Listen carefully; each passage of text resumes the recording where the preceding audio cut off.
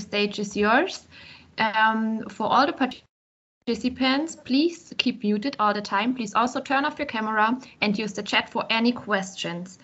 And in order to see the presentation in full screen, I would like to ask you to click at the 3 dots on the lower left corner and to choose Fit to Frame.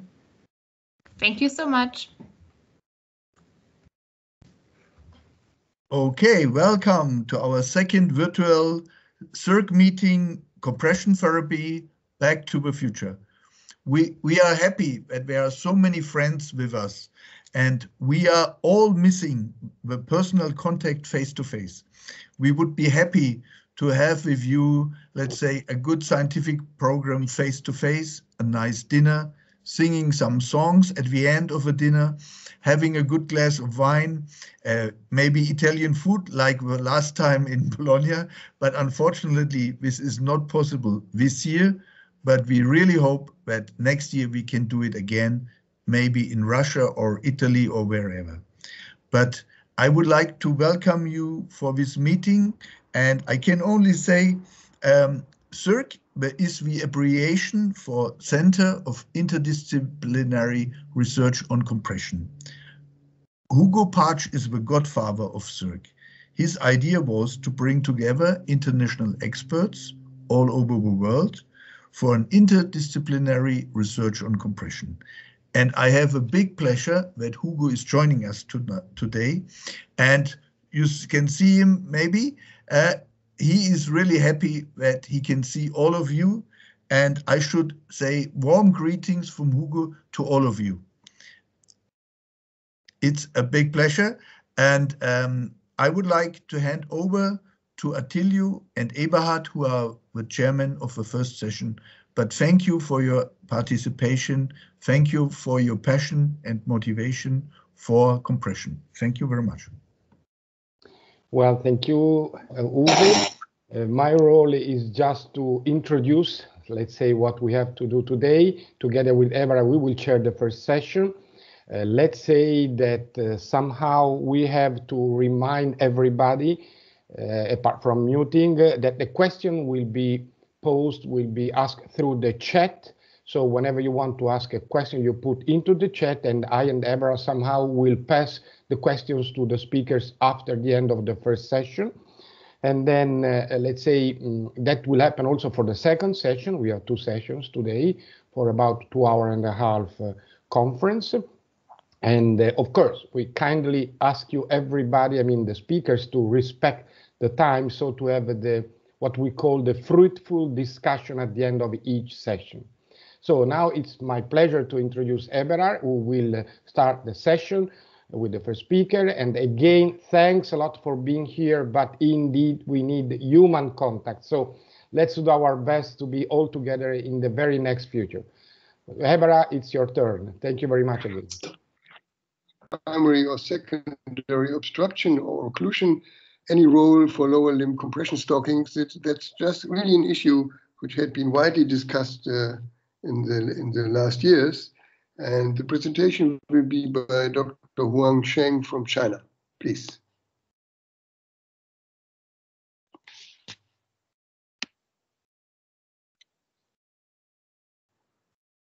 Okay, good afternoon, Mr. Chairman and ladies and gentlemen. This is Dr. Huang in Shanghai, and thanks to Medi Company to give me a chance to take a presentation here. I usually focused on surgical and endovascular therapy of vascular disease. So if there is a mistake here, please point it out without hesitation. And my topic is the ilio-caval primary and secondary obstruction occlusion angle for lower limb compression stockings. As we know, ilio-caval primary and secondary obstruction, we use the acute deep venous thrombosis, also the proximal, and the crooked one is we call it non-thrombotic iliac vein compression syndromes, or we call it May-Turner syndrome too. And the post-thrombotic syndrome is very common in the clinic. Do you have, Professor, any slide to show? Yes. If you can share your slider, please. Yes, is that the slider cannot be shared? Not so far. If you share your presentation. Lisa? Oh, yes. Yes. Is that okay? Yes, perfect. It's in full screen now. Okay. Thank you. I'm sorry for it. I'll continue. And as very rare is the PTS combined with the AV fistula and cancer-related ilio-caval obstruction. Let me first see the case. The case is a very old man. He has a pain and edema for left legs for 2 weeks. And after the left knee surgery in 2017, the histories in 2002, he had a deep venous thrombosis and acquired the CDT and PTA and stent. After that, anticoagulation for 2 years, wearing elastic compression stockings discontinuously. But now he is too old. He was too old for inappropriate for the CDT again. So we choose the mechanical thrombolysis. Here is a venography, and we can find it some damage to the older stent. Before it, we implanted the Ilio-caval filter to avoid the pulmonary embolization. After that, the mechanical thrombolysis, and then the PTA and the stent implantation. For the old thrombi, we used the manual aspiration. Here is a compilation angiography. It was patent, and we retrieved the filter simultaneously to avoid another admission. Post-operation, he acquired the anticoagulation, no wearing the elastic compression stockings. And during the follow-ups, no recurrence. To avoid hemorrhage, the mechanical thrombolysis is superior to the catheter-directed thrombolysis. The symptoms of venous hypertension were elevated immediately. And we know after DVT, nearly more than 30% of patients develop PTS. PTS is a chronic condition characterized by many very seriously the symptoms. PTS is a serious affliction with substantial impact on quality of life and costs. Because an effective therapy is lacking, prevention is of major importance. So in 2012, the UK NICE recommended that patients with acute proximal DVT should wear a BTK elastic compression stocking for at least 2 years to reduce the incidence of PTS. This recommendation was based on findings from 2 small ICTs. But however, in 2012 and 2015, NICE reversed their former recommendation stating do not offer graduated compression stockings to prevent PTS. After proximal deep DVTs, the reversal followed publication of the SOX trial, which was more than twice as large as the 2 previous ICTs, has 803 patients, and compared the use of active elastic compression stockings with placebo elastic compression stockings for 2 years. Here is a SOX. The findings from 2004 and 2010, 410 patients were randomly assigned to receive active ECS and 396 placebo ECS. The cumulative incidence of PTS was 14.2% in active ECS versus 12.7% in placebo ECS. The result was similar in a prescribed protocol analysis of patients who reported frequent using of stockings. Here is the outcome by the treatment. We know the primary outcome and secondary outcome. It has been suggested that the SOX trial could have been negative because of poor compliance, as only 56% of patients were using stockings for 3 days a week or more at the end of the study, but no effect occurred in a subgroup of frequent use, and the trial design in many ways improved on the design of previously open-label studies. Limitation of this study was that 14% of 800 more than patients withdraw or were lost to follow-up. Although SOX trial results suggest that the elastic trial might not affect the natural history of PTS, developed after DVTs, whether compression stockings might be benefit to improve symptoms of established PTS or of acute DVTs warrants assessment in the future studies. Before the SOX trial was published, the 2 studies were designed to see whether it was necessary to wear stockings for 2 years. In the first study, Octavia, assigned for 519 patients to either wearing compression.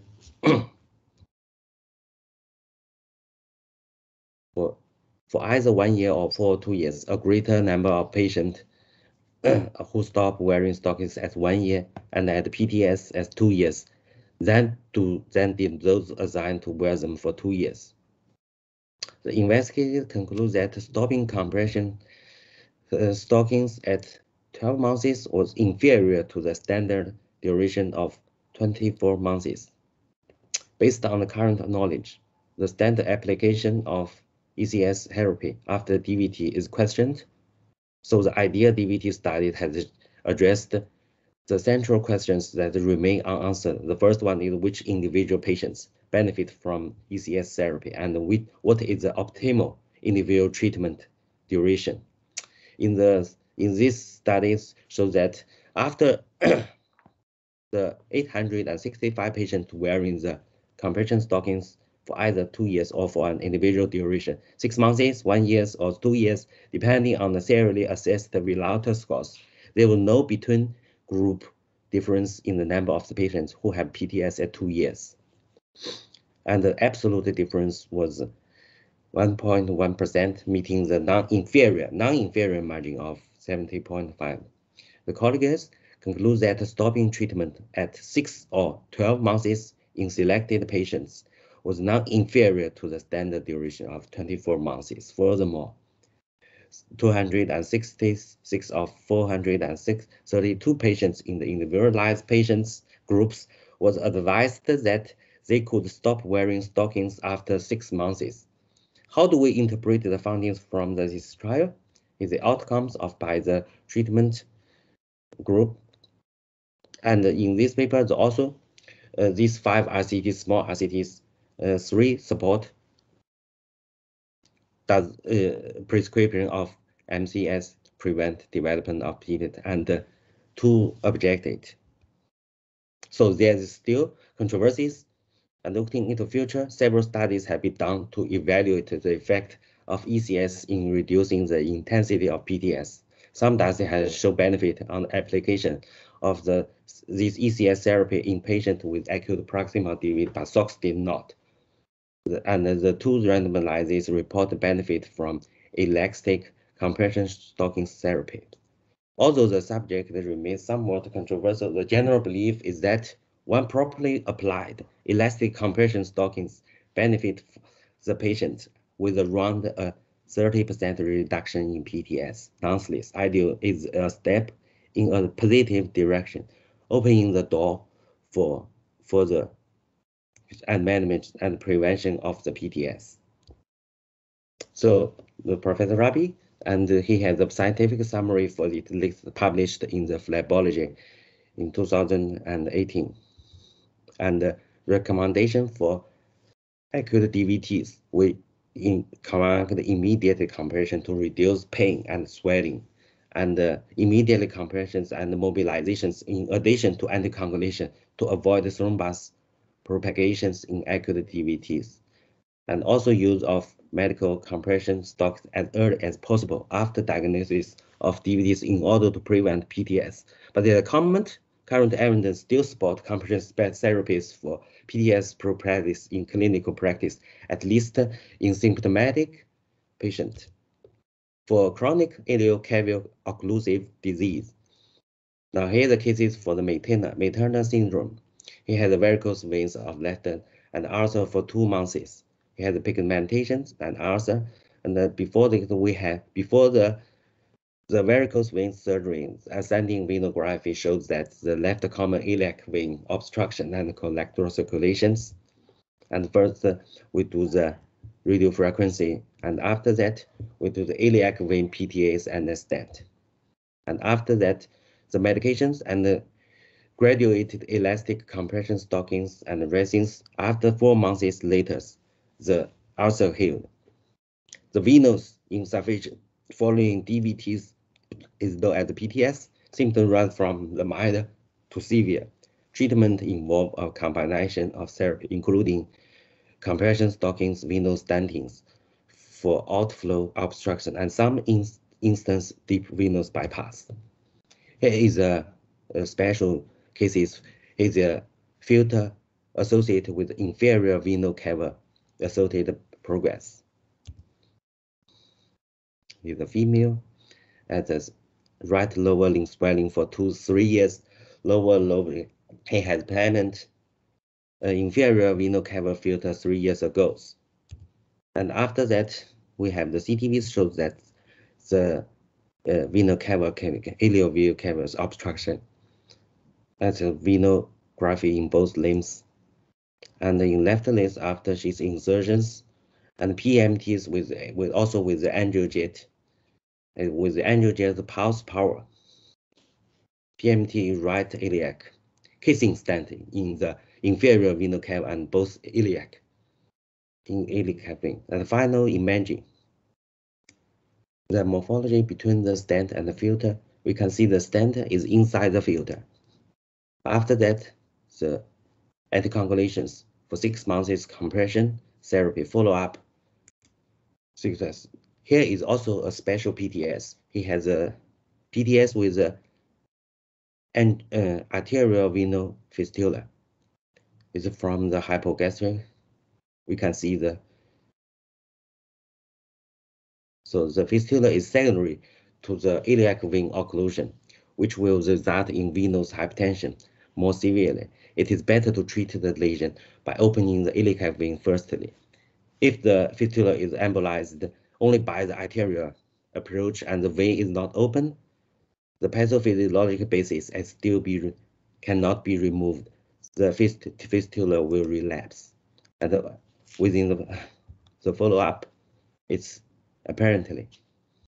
And after 25 months follow-up anticoagulation, we can also see the pigmentations. And so we advise the patient to wear the elastic compression stockings continuously. So for the chronic ilio primary or secondary obstruction, ECS has long been thought to be reduced PTS by improving venous returns and preventing venous pooling.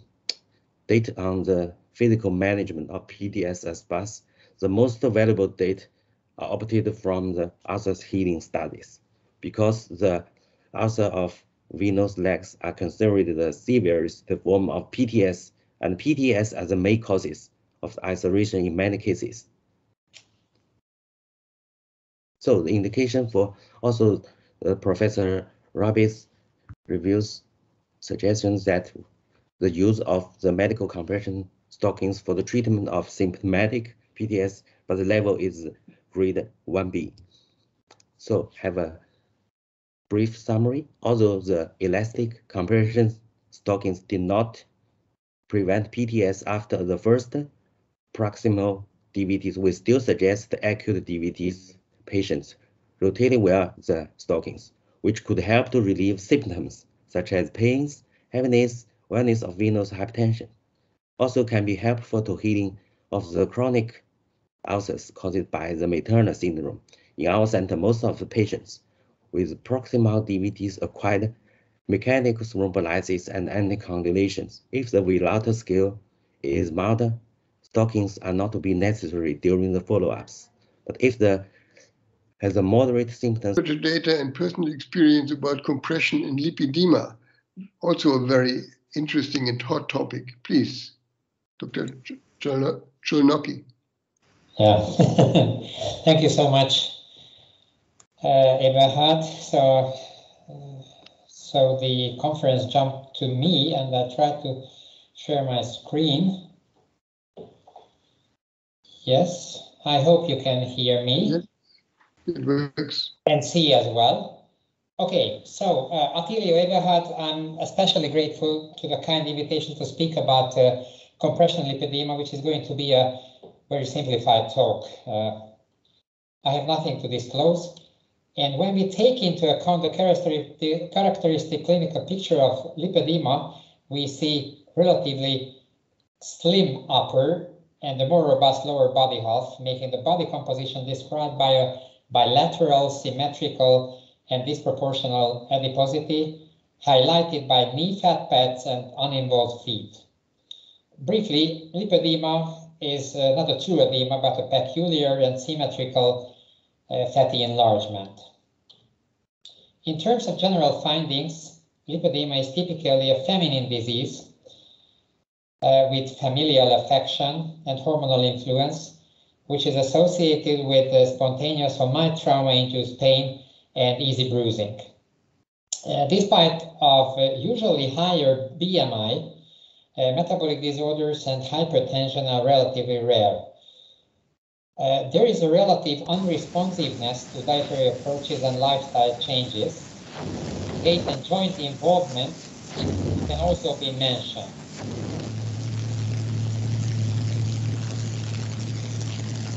Earlier findings showed the abnormal morphology of lymphatic capillaries detected by fluoroscopy and enlarged lymphatic collectors proven by MRI lymphography. Functional tests involving the largest patient cohort provided by Isabel Forner, or Spanish friend, clearly showed that nearly half of the patients had mild or moderate lymphatic insufficiency. So these are the main objectives of compression in lipedema, which comprise the alleviating of discomfort and pain, streamlining distorted limb shapes, reducing limb volumes to a minor degree in uncombined lipedema by evacuating adipose tissue-associated fluid, reducing inflammation in subcutaneous tissue, improving patient's mobility, and if it is feasible, we perhaps could prevent progression and improve lymphatic function. The first 6 goals are found to be implementable. However, the last 2, preventing progression and improving lymphatic function, have remained pretty uncertain. Turning to compression treatment, first I talk about the elaboration of intensive decongestion. Compression bandages are usually parts of decongestive lymphatic therapy that significantly but modestly reduce limb volume, but very efficiently decrease pain perception and capillary fragility. We prefer the use of short stretch bandages. However, in case of robust fat deposition or weak muscle pump function, long stretch material can be as well applied.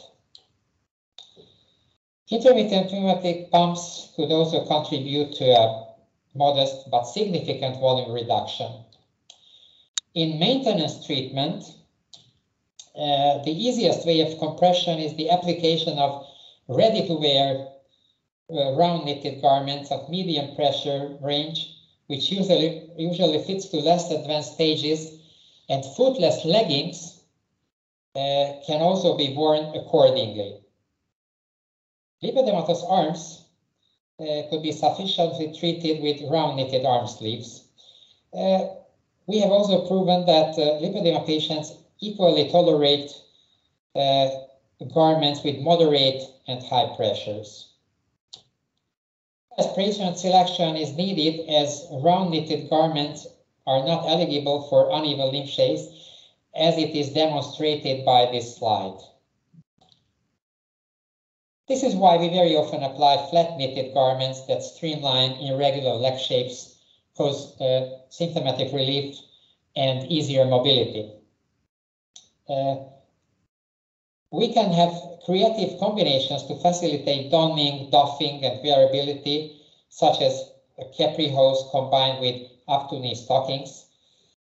Interestingly, we measured no statistical differences in terms of static stiffness indices between round and flat knitted pantyhoses of the same pressure range. As we all know, Velcro wraps have gained fairly high popularity in recent time. So far, just case reports are available in lipedema field in the treatment of lipedema with Valco reps. However, larger studies are warranted because their use in lipedema is rational owing to the easy application that can facilitate self-management. Finally, I thank you for your attention, and I wish you Easter greetings from Szeged, Hungary. Thank you so much. Thank you, Uwe. Eberhard, you should unmute. Sorry. Thank you very much again for this nice presentation. I think lipedema and compression is a very interesting topic, and we will discuss this later.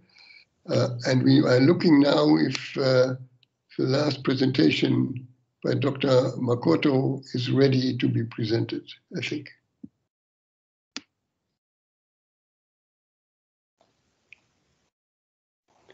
If Mo is not ready. Can you see my slide? Yes, yes. Go ahead now. If you can speak over this, you're fine. Yeah, yes. Now you can go ahead, Mo. Okay, so my presentation does compression slow down varicose pain and natural history. Natural history demonstrate, like a bone vein study, about 30% of the natural history, the percentage of patient have a progression of the varicose pain over 6.6 years. And also Edinburgh vein study, general population, and the incidence of reflux is about 12% over 13 years. Annual incidence of the reflux is 0.9%. So varicose pain always progress. And this is a progression varicose pain, the lower extremity in the patient waiting for the surgery. And same data, this data demonstrated nearly 1/3 of the patient with a venous reflux has a progression with the duplex scan and clinically. And the biomechanical response of the varicose vein to the elastic compression as numerically studied.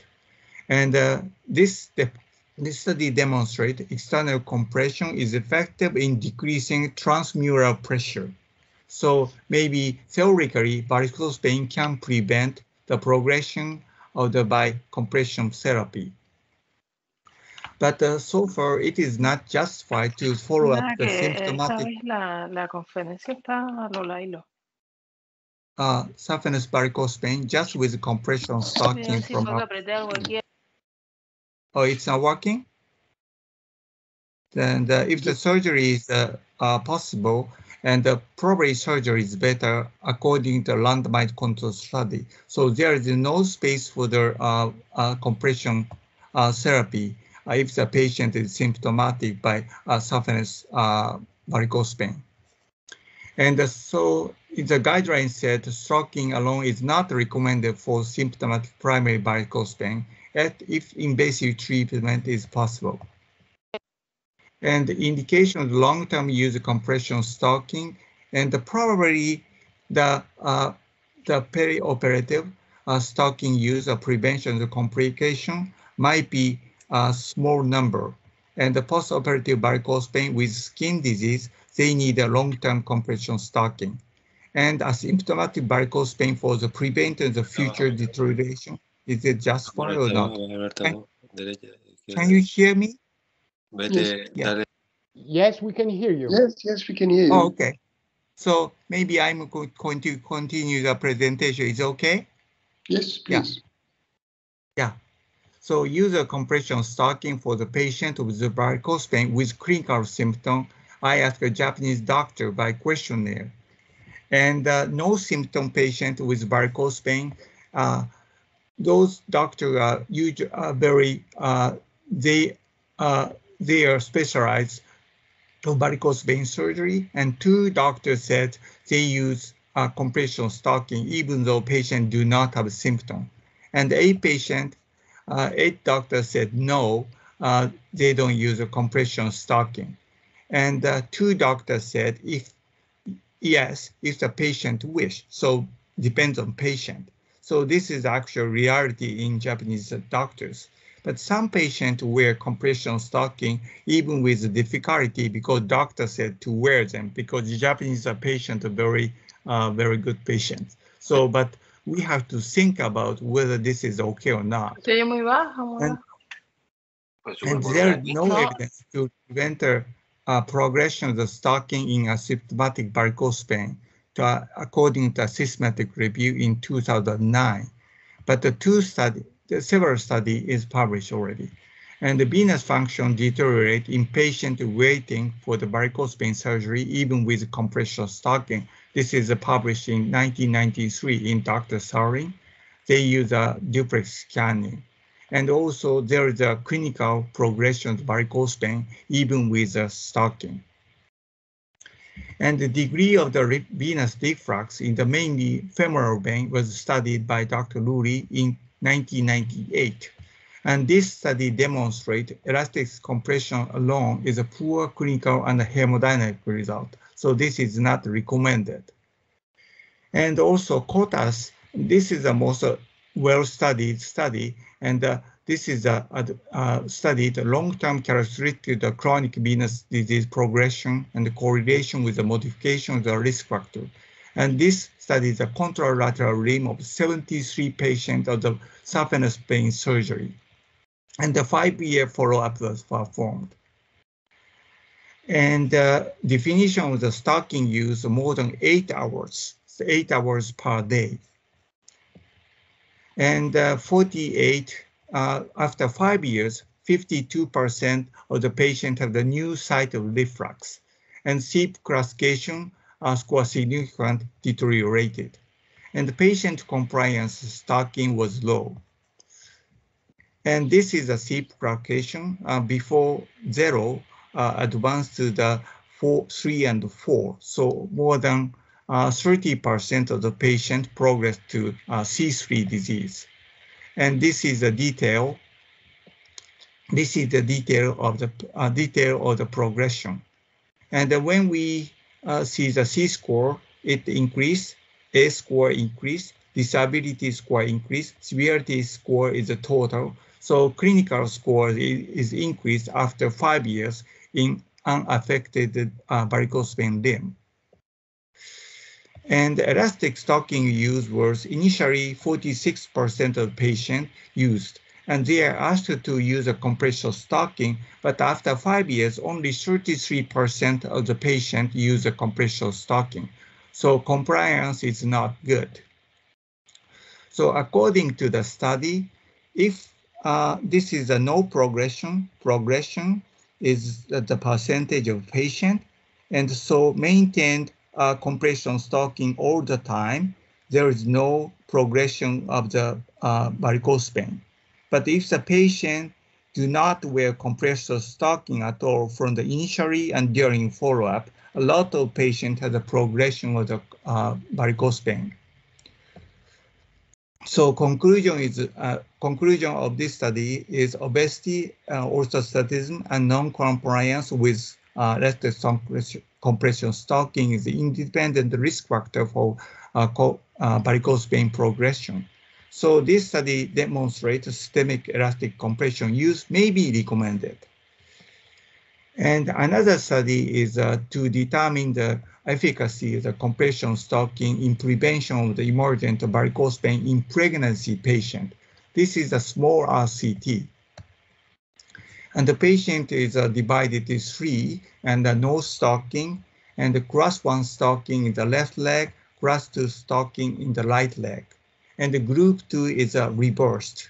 So reversed on the class 1 and the class 2. And the appearance, compression stocking failed to prevent the emergence of the superficial varicose vein.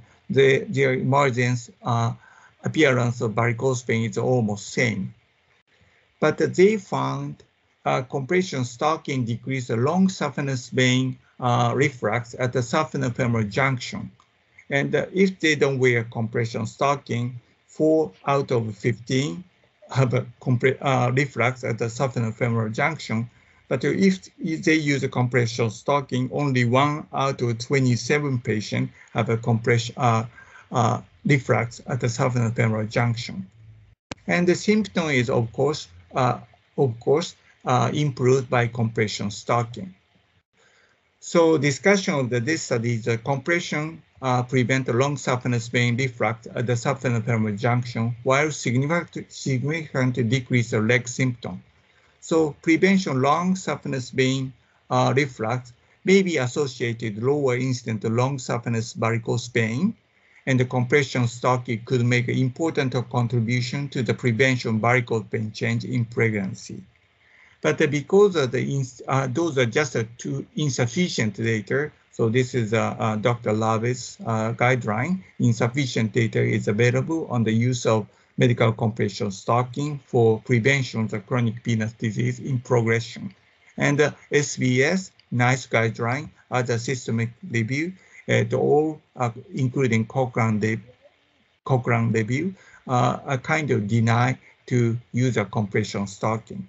And if we use a compression stocking for prevention of the progression of the varicose vein, low adherence might be a problem. Even the compression stocking known for low adherence, even in sick ulcer patient, if we use a compression stocking for asymptomatic varicose vein patient, it might be very difficult for the patient to wear compression stocking, as shown by Dr. Kota's study. But CVD is very important. Recent published demonstrate individual with chronic venous insufficiency experience elevated risk of the death, which is independent age and sex and present cardiovascular risk factor and comorbidity. If a C classification increase, there is more CV deaths, according to the European Heart Journal study of this year. So conclusion is that compression stocking may slow down the progression of varicose vein, but the evidence is limited and it is not adopted guideline recommendation. Poor adherence asymptomatic patients suggest a decrease of quality of life, and when they ask wearing compression stocking, it is necessary to develop easy to wear and comfortable stocking, which does not reduce QOL and improve natural history of varicose vein, and maybe the complicated CV death. Thank you very much. Sorry for the problem. Thank you. Thank you very much for this interesting presentation. We will come back later for the discussion. And now we come to the last presentation in this session. And this is by Sergio Genesini from Italy on optimal pressure of compression in lymphedema. Sergio, please. Thank you so much, Professor Rabe. Thank you so much, everyone. In order to avoid technical issues, I sent the MP4 and I ask Elisa to play it, please.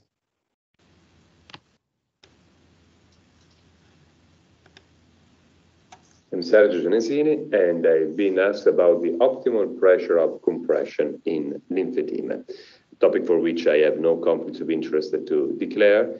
Well, I declare myself puzzled by the quite intriguing and surely difficult question. There is a famous Italian singer, Gino Paoli, who was singing Quattro amici al bar, 4 friends at the bar, and that's what I thought it was with Attilio, a friend, before he made such a difficult question, and it's lovely to see indeed Abby Kalodiki with us in the picture. The question is difficult, jokes aside, because we have just 4 guidelines as the 4 friends at the bar that are talking about this. I cannot see the video anymore. Yeah, I don't know if it is my issue. Are updated with low quality references, and indeed we see that even compression is receiving a very low recommendation, despite we know compression is the pillar for the treatment of lymphedema in particular. We knew about this already back in 2019, together with Professor Partsch at the big winter meeting, when we published the similarities and controversies in the different guidelines, and you can find the full dedicated issue in Phlebology journal. We pointed out the importance of the proper evidence-based data collection, of the reproducibility and standardization of the data. If we don't have this, we cannot even state that CDP works, even if we know CDP is the cornerstone for the treatment of lymphedema, because we cannot really compare the data properly among themselves. Same for compression in general in lymphedema, and in specific with intermittent pneumatic compression that indeed is requiring validation of the proper protocols so that we can have multi-center, for example, randomized comparative trials on the topic. You might remember another singer, Diana Washington, was singing about the difference a day makes. And in reality, we could change the word a day with a millimeter of mercury and focus on the changes we can have with the different millimeter of mercury. But to understand this, first of all, we have to understand where we are applying this pressure. Because there are papers like this one showing that if we have the same interface pressure, but at different lengths, we can have a variation of up to 50% of pressure in the subcutaneous tissue. And this is in line with the flight study we did regarding the edema on board, pointing out how you don't need that much pressure to create a tourniquet effect in presence in particular of edema. And even a normal SOX is showing indeed this tourniquet effect, and we see the shift of the fluids being not totally progressive or graduated in a limb, as it is not totally graduated or progressive, the shift we have by applying a proper compression. That is, of course, able to control edema in the whole limb, but at the same time in the different segments there is variation based on the shape and based on the bony structures. And this is something we demonstrated also in another publication of our group, where we standardized the protocol of sitting, standing, and walking in a standardized way on a treadmill indeed, showing the importance of measuring the circumference of the leg in the different parts, not in just one, because we might have a different ball-like shape structures with the consequent risk of applying even a progressive rather than graduated compression based on the shape of the limb. I really adore this statement by the giant Van der Strict. It is stating that we should know the history, so to avoid wasting our time trying to open doors that were already opened by others. And by this, I mean that the same O'Donnell back in 1977 was pointing out how we might have different results of the same pressure based on the hemodynamics of that leg and also on the firmness of the tissue fibrosis that is present in that leg. And indeed, they were proposing seroradiography at that time as a prognostic factor for the application of compression in a satisfying or not way. And now we have far more advanced devices like this one showing us the possibility of measuring the firmness of our subcutaneous tissue. We have to understand indeed which kind of lymphedema we are talking about. Are we talking about fluid? Are we talking about fibrotic, for example? And for this reason, we also had a publication with dear friends and colleagues I'd like to thank, International Angiology, pointing out the characterization of the edema in a way that can be also used in a classification to be used for proper prescription of compression. The proper prescription must include the decision of the type of compression, round and flat knit. There is a very interesting publication on the topic by the German colleagues and friends that is pointing out when we want to eventually use the flat, for example, in case of differences in circumference, in case of skin foams, and I would say also in case of hemodynamic knits. It's very important to focus also on the cost of the prescription, meaning that we have significant variations in the prices, as you can see, particularly considering that we have a long-lasting disease. So whenever we choose, of course, custom-made and flat, the cost is changing. But how much pressure in the end do we have to apply in lymphedema? Professor Partsch taught us that we don't need to exaggerate. We have a limit over which we really don't need to go, so 30 for the arm, 50, 60 for the lower limb. And Professor Partsch very probably knew about the movie A Family Affair, because that's the title he gave together with Professor Lee to a very nice publication about the family affair of veins and lymphatics. Now, this family affair is a little bit of a problem to me, because when we have papers like this one that are masterpieces in the literature, we should also remember that we are focusing mainly on venous edema in these papers, not on lymphedema, even if, of course, lymphedema and venous insufficiency are really close to each other. We should always wonder if the applied pressure is the one that was declared in the publication. Are we really winning against edema with the pressure that has been applied? Is that pressure really true? Because only 23.9% of the applications were really going to the target pressure according to publications like this one. And it's important that the pressure, whenever applied, remains. So it's very important to know that, of course, with short stretch material, we might have a significant variation in the pressure in the following days that we don't have with adjustable compression wraps and with compression stockings, according to this interesting publication. The literature has been accumulating nowadays in terms of adjustable compression wraps, so we are filling the gap in terms of follow-up, in terms of clinical data, and indeed we have promising results in terms of the cost savings and improvement in quality of life. An example is recent, it's actually super recent, it is last June, from Bormann, showing the comparison of adjustable compression wraps with multi-stretch multi-layer bandages, showing how the volume decreasing the same way, and we have an improvement in terms of quality of life that is in favor of adjustable compression wraps. At the same time, we have finally data suggesting a protocol for the intermittent pneumatic compression that we might use in Lipedema for future multi-center randomized controlled trials, remembering that the same chamber can create variations in the interface pressure that can have a consequence, of course, in lymphedema.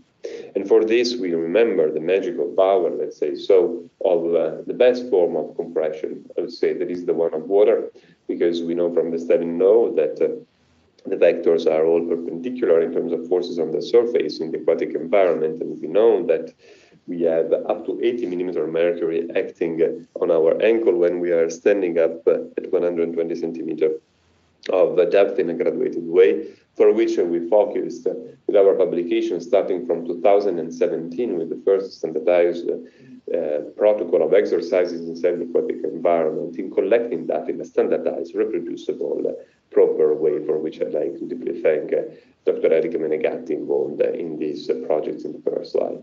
We demonstrated back in 2017 the lower limb volume variation and the correlation with improvement in the ankle range of motion and the correlation with the bioimpedance parameters variation following a standardized, reproducible protocol.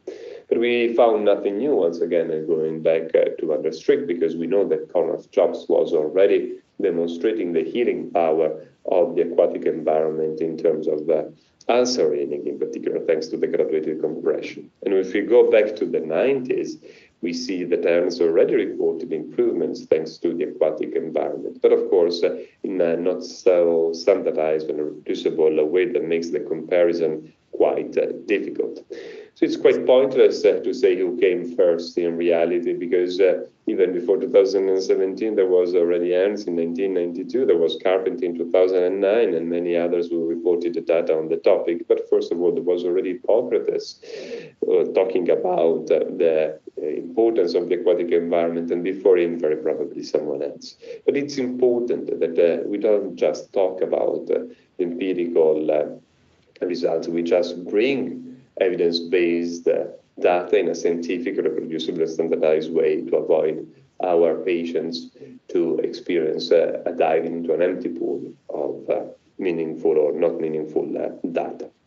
And then, in conclusion, I would say that we should always remember that when we are prescribing a drug, we should have the same attention than when we are prescribing a compression stocking. And indeed, we should choose the proper dose, the proper type, the proper timing, with the knowledge that in this way we'll improve significantly the quality of life and the disease management for our patients, who must be our ally in the use of these compression products that must indeed perfectly explain to them, because it has been explained by this paper of Raju back in 2007, how by educating our patients, we indeed increase the potential compliance. And this has been rephrased also recently by this nice publication showing how the knowledge of compression leads to proper prescriptions, so proper attitude and proper behavior of the patients, focusing not just on physicians, but on all classes of healthcare professionals. In conclusion, Attilio, in my opinion, the optimal pressure of compression is the one that the patient wears. No point in a good prescription if there is no use of that prescription, so compliance. And then, of course, we have to choose the proper dose and the proper type based on the firmness and on the hemodynamic needs that we have indeed to counteract, taking into consideration also the anatomical specific cases, taking into consideration only properly collected, standardized, and reproducible data.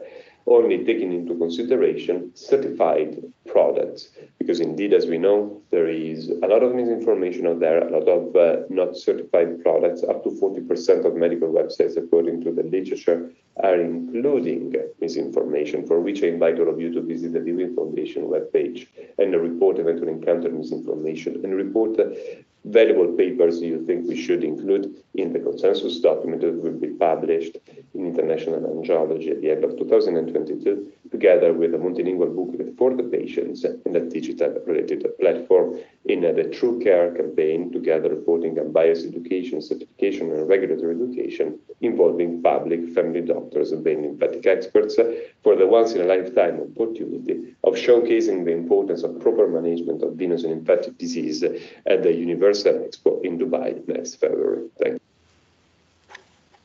you. Okay, thank you very much.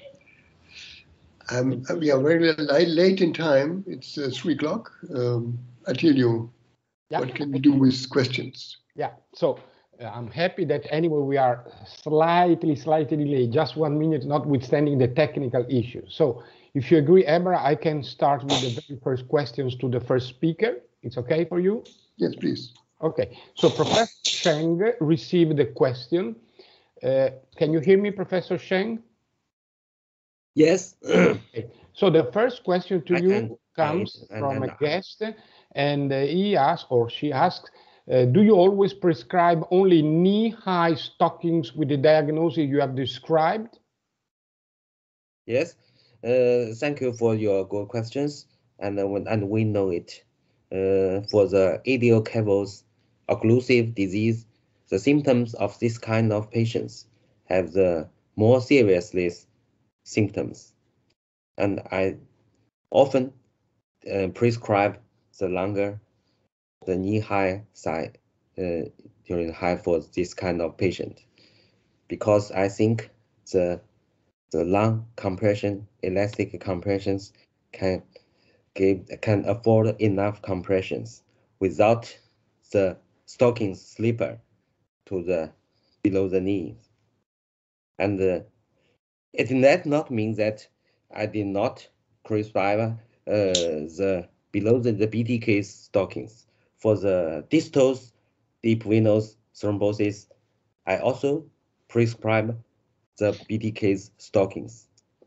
And interestingly, in Shanghai, in my patients, the females likes to wear the knee-high stockings, and the male did not like to his side to be wrapped by the compression elastic stockings.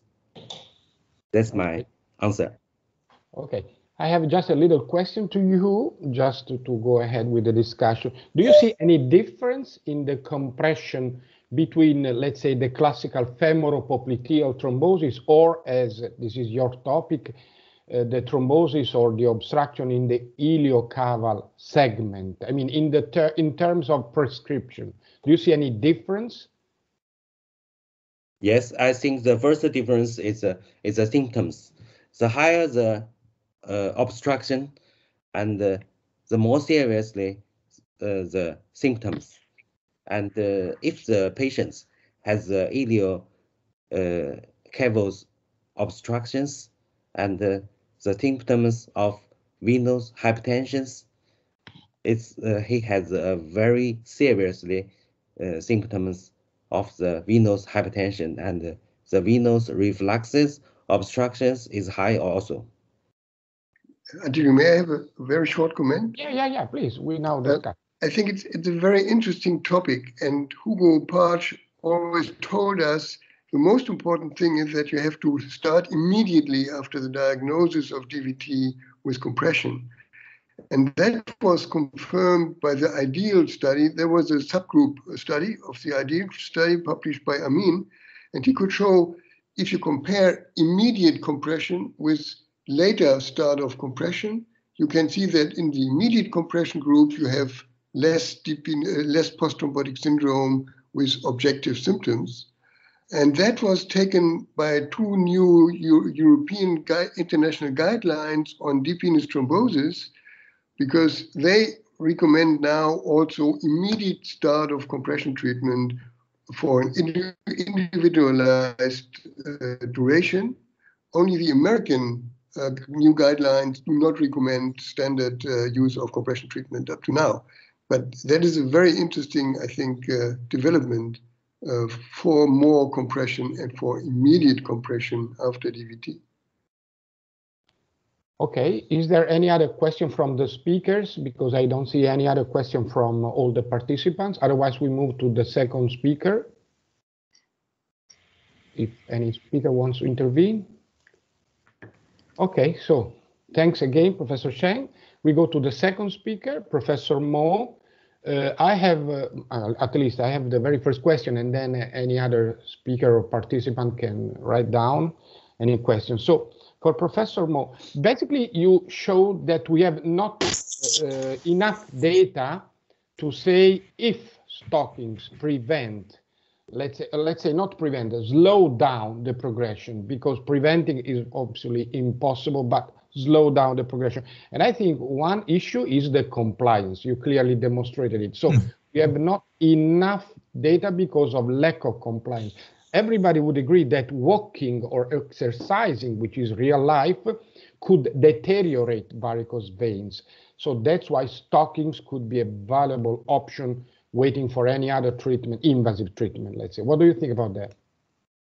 Yes, that might be true, but the problem is because compliance is low, because the patient is uncomfortable wearing compression stocking. So it's kind of trade-off, slow down the varicose vein and also daily quality of life. So if the compression stocking is very comfortable and there's no problem with patient with wearing compression stocking, of course it's better to wear compression stocking. But probably more study about lower pressure, comfortable stocking might slow down the varicose vein might be another issue. So maybe not all the patient, we can recommend the patient wearing compression stocking. Maybe we need more study about low pressure, comfortable stocking, which it slow down the varicose vein progression. So that is my opinion. Is it the answer for you? Yeah, that's okay. Any other question? Yeah, I have a comment, because we have to, in my opinion, we have to differentiate between the progression of reflux and varicose veins itself and the progression of chronic venous disease, let's say chronic venous insufficiency in special, with objective signs and symptoms like the development of edema and skin changes and so on. So these are two different issues. And I don't think that we can prevent development of varicose veins, like in the study you showed by Thala with the pregnant women. But we can prevent the development of edema, and we can prevent the development of skin changes and things like that. We know, for instance, and there are studies for that, that the development of recurrent ulcers can be prevented by wearing compression stockings. That is also progression from healed ulcer to active ulcers. So in my opinion, it's two issues. One is chronic venous disease or chronic venous insufficiency progression, and the other is varicose vein development and progression. And in the studies, this goes to and fro, and it's not very well differentiated in most of the studies. I agree with that. But the problem is, even though patient is if the patient is asymptomatic, it might be difficult for the patient to wear the compression stocking for the future deterioration of the skin disease. So maybe we need more improvement in the compression stocking. But I think Dr. Rabe, that is true. We have to differentiate the varicose vein progression and the chronic venous insufficiency progression. Thank you very much. Okay, thank you. I see no more slides at the moment, so we can move if there is no more question from, let's say. So now I have a question to Dr. Chornoky, personally. So because we know that lipedema is a matter of fat and a matter of fluid. So is there any evidence if the compression works also on the fat deposition, or is it just a matter of fluid? Because fluid, we know, of course, compression moves away fluids. But what about the fat deposition? What about the lipodystrophy? Thank you for this important question. I kept searching for such an evidence, but failed to find one. But I think a long-term follow-up would and repeated either xeroradiography or CT or MRI scanning could answer to this question, because I'm, as well as you, I'm still curious for the answer whether a long-term compression with an adherent compliance could somehow decrease the amount of fat. So I think I'd be more than happy if someone in the compression society would give us some clue or some firm data on it, but I have no idea. Can I say one word? Because yes. I'm quite well working with bioimpedance. This is extremely interesting because you can measure, in fact, the fat, the muscle, and the fluid. You can differentiate, not just volumetry, but differentiating. It would be interesting to use, this bioimpedance to measure what happens to the fat composition of the tissues during compression. And we found some little change, of course, not just in 1 month, but you may try to measure it by bioimpedance. It's one option. Thanks for this tip. I could agree. Unfortunately, I have no personal experience with bioimpedance, but this is a simplified technique, and I think it is easy to use device. I think this is a very good suggestion. We have quite a lot of patients using compression pantyhoses for lipedema. Yes, for a prolonged period, we could use it. Thanks again for this proposal. There is an interesting point now that the actual consensus documents in Europe and the United States have a new focus in lipedema. That is not volume, that's not water or edema, but it's pain and inflammation. And the question is, or the new, let's say, the goal of compression treatment in lipedema is thought to be reduction of pain mainly, not reduction of edema. And the question is, you have some data from ulcer patients, for instance, that compression treatment is able to reduce inflammation. So is that a goal in lipedema, that we can reduce inflammation, and by reducing inflammation, we can reduce pain?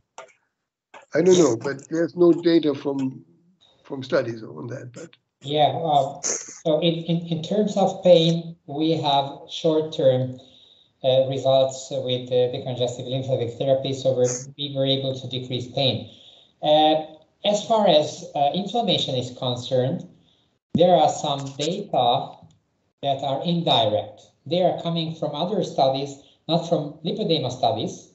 Yes. And there are some proofs that compression therapy could decrease inflammation, but I have not found any form of lipedema clinical trial that was able to measure the decrease of inflammation in lipedema, and I think this is a real challenge. This is a real challenge as well. So extrapolating results from other studies, yeah, this is a good idea, but I think we have to catch the problem itself, and we have to conduct these trials in lipedema. So I could not agree more. Okay. I see that there was a couple of questions which have been answered by the previous speakers anyway, so we can go ahead just to keep the time because we are going well, let's say. So now for Sergio, just the very last presentation. I have one question, Sergio. I mean, you know better than me that veins are different from lymphatics, and that's why we are trying to understand if we need different pressure at the end of the day because of fibrosis in the lipodystrophic tissue, in lymphedema sometimes, and so on and so on. So still, we cannot reply if we need different pressure in vein disease and lymphatic disease. And the second issue is bandaging, because whenever we bandage, we can have different pressure. This has been clearly shown in many, many studies, because with stockings, it is somehow prefixed. And then we have the limb, and then we have the patient, and then we have the compliance. So there are many. That's why, what is your practical, let's say, practical suggestion for lymphedema in bandaging and in stockings in the upper limb and in the lower limb? You know that you already gave us some suggestions, but to be very practical, because we have today many, many people who are also on the, let's say, on the daily activity, just to have some suggestions. Thank you so much, Attilio. The topic of the veins and lymphatics is extremely intriguing. I don't know if we have already had the chance to talk together. Or actually, we talked about that. We recently identified, for example, the glycocalyx in the lymphatics for the first time up to our knowledge in the human. This is a huge point to make it loud and clear how veins and lymphatics really are a family affair, as Professor Partsch was telling us. So when you are asking me veins and lymphatics, I actually ask myself, is it the egg or is it the chicken? It's like when they are asking in terms of hemodynamics, is it ascending or descending? Maybe it's really pointless to focus on that aspect, and we should just be aware that both exist and coexist, to answer to your first comment. Maybe there is a mic that is... Regarding the second topic, to go practical, I would consider bandaging as the haute couture. So something that is custom made that you have to do just if you really know how to do that. So technically we do that in case of acute situations where we really want to play at best with the different components of the pressure we can apply. But particularly in a time in which it's not so easy to have our patients coming to the hospital in the peri-pandemic time, I'm quite shocked that adjustable compression rep didn't go skyrocket in terms of use, because that's really the best opportunity in terms of self-management. And we really enjoyed last week a brilliant lecture by Professor Sheng on how to use them also in advanced cases. So again, in practical terms, bandages are absolutely not to be abandoned, but to be used only in extremely expert hands with proper timing in the control. And we have now the great opportunity of adjustable compression reps coming into the game. The question I have is about flat knit in reality, considering the cost and the long-lasting disease. So I think we should really educate everybody to also use them when really needed, and have proper compression also with the round knitting whenever possible, because you and also Giovanni showed us the great benefits they can give as well. Okay, thanks. Eberhard, if you want to say a couple of words, otherwise we can close the session. Just one very short question. Your topic was, Sergio, your topic was pressure, but what is the role of stiffness in compression and lymphedema?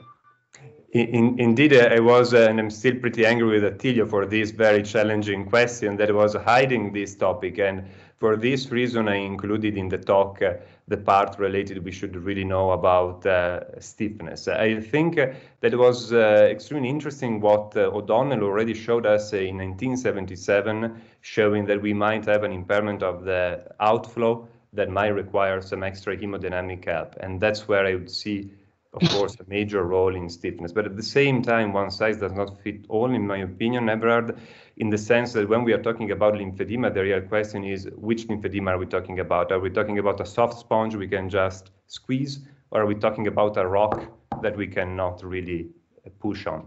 Thank you very much. Okay, so we are very happy to be on time, and if Eberhard agrees, we can give the word and the microphone and everything, the power, to the next two chairmen. Is that okay for you, Eberhard? Yes, please. Okay, so now I invite Giovanni Mosti, who's also writing something on the chat board, let's say on the chat board. So Giovanni Mosti and Nick, we cannot hear you because you should unmute. Nick, we can hear you if you want, because Giovanni is silent so far. We can hear you, Nick, in case. If you want to start and Giovanni tries to unmute. Okay, hang on just a sec. Giovanni, can you do your best to activate your microphone? We can start while we wait for Giovanni to connect. Okay, Nick, in case Giovanni cannot go ahead, you can start with the very first presentation to be on time. And in the meanwhile, Giovanni will try to solve with Lisa the issue, okay? Oh, sounds fine. The next topic will be physics of compression. I understand this is a video from Dr. Franceschi, is that correct? Yeah. That's correct. I will share it now. Okay. Thank you.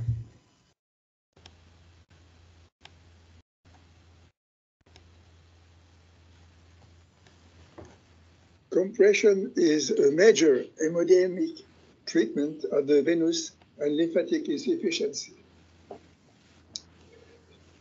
It reduces the transvenous pressure, increases the extravenous pressure.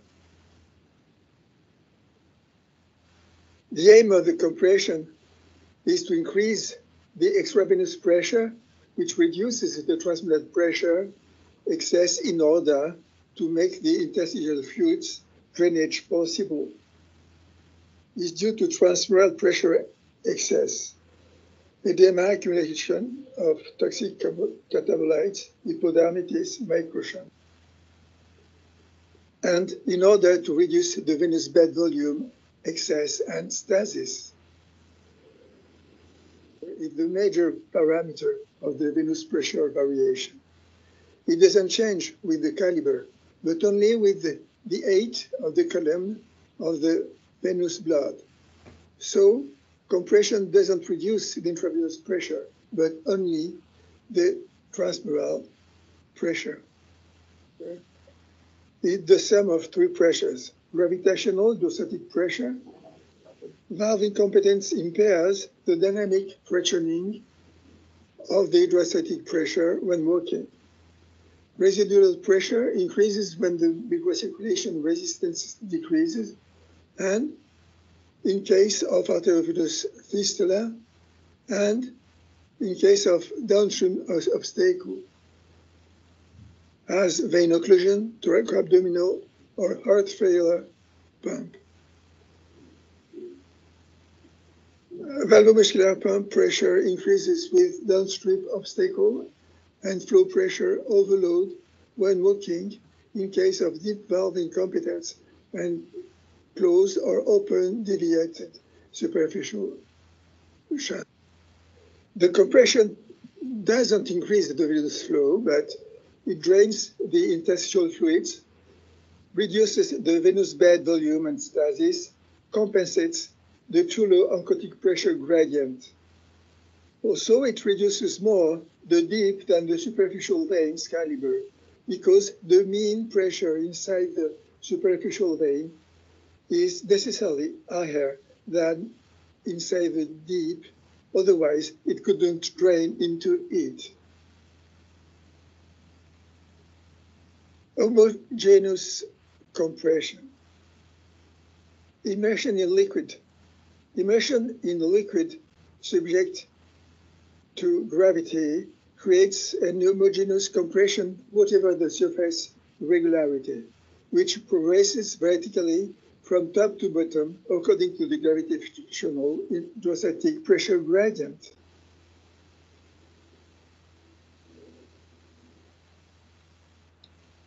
Air-inflated sleeves exerts a compression by circular and homogeneous contact force independent of gravity.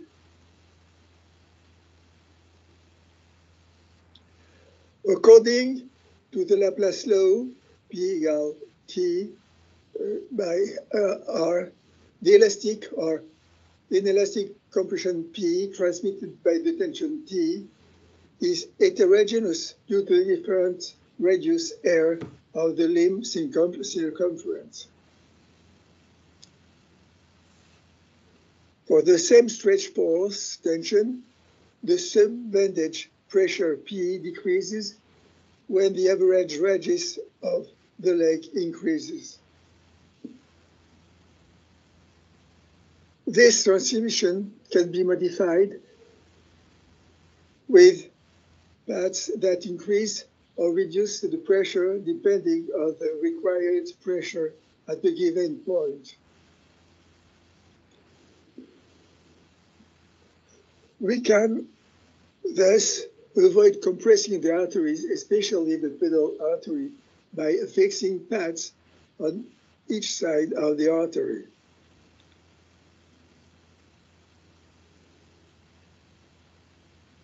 Ischemia can be prevented by checking the forefoot flow with Doppler or plethysmography in decubitus at the end of the bandage.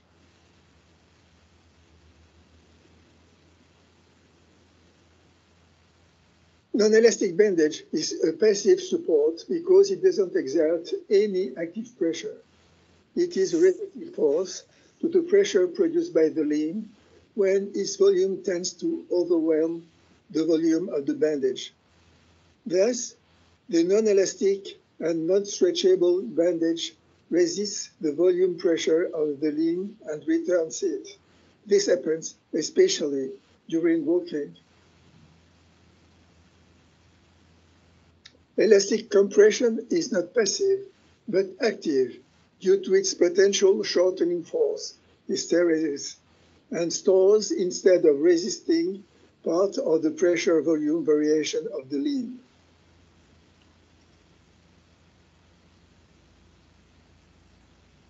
For lesser sub-bandage pressure in lying position, an elastic bandage reduces more transfemoral pressure than elastic bandage during standing and walking. It reduces the risk of ischemia in lying position, which is essential in case of associated arteriopathy. Nevertheless, due to its better conformability, elastic compression remains preferable for all the cases where the TMP is not too high, which is fortunately the most frequent case. Unfortunately, the pressure of the anelastic compression decreases during the day when the edema volume of the leg decreases. The prior reduction of edema by elevation of the leg combined with the light elastic bandage limits this disadvantage. Doppler flow monitoring prevents ischemia. Thank you for your attention.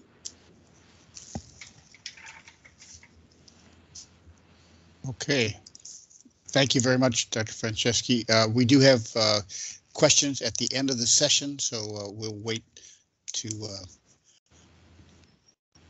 Giovanni, or are you able to, you just unmuted, did you? Yes, but I was unmuted also before. I don't know why it didn't work, but I had to disconnect myself and reconnect again, and now I hope it works. It's working fine. We're happy to have you. Perfect. I'm here with Alberto Caggiati, as you see. I see him. We are working together with another project, and I will try to share my screen now.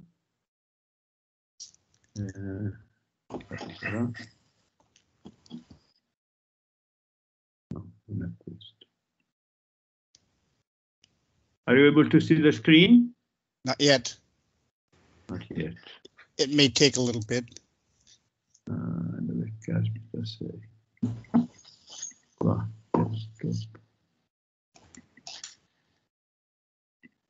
Now?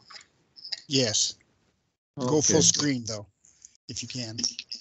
Okay, perfect. I'm trying to do this. Dov'è full screen? Non si fa questo. There you go. That should do it. Okay. So I have no conflict of interest for this presentation, and I want to start from here. Arterial disease and diabetes are considered contraindication or not indication for compression in patients with leg ulcers. And the problem is the fear of compressing an already compromised arterial system, so reducing distal perfusion, or producing skin damages in patients that who are possibly unaware of them due to severe neuropathy. So if you look at the data we have, compression therapy is contraindicated in 23 out of 33 papers in the Cochrane review on venous ulcer when the ABPI is lower than 0.8. And in addition, these patients are often referred to the vascular surgeon, and this is still the same at the present time. So the paper I showed you is quite old, but still now, if you speak with the surgeons or with many medical doctors, they are totally opposing compression therapy in patients with arterial impairment. And on the other hand, diabetes is also an exclusion criterion on enrollment of patients requiring compression therapy for venous ulcers. And also, not only in diabetic foot, I'm not speaking about diabetic foot, but I'm speaking about venous ulcer or mixed ulceration in patients with diabetes. Diabetes is really considered a not good indication for compression. And that's where you see that up to 6 months ago, more or less, we had just one very old paper referring to compression therapy in diabetes patients. And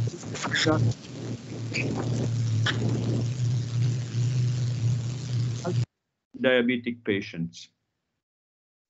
I don't want to stay too much in compression in arterial mixed ulceration because we have so many data that I hope that everybody is convinced that compression therapy can be applied in patients with arterial impairment, especially in the condition when arterial impairment is not severe.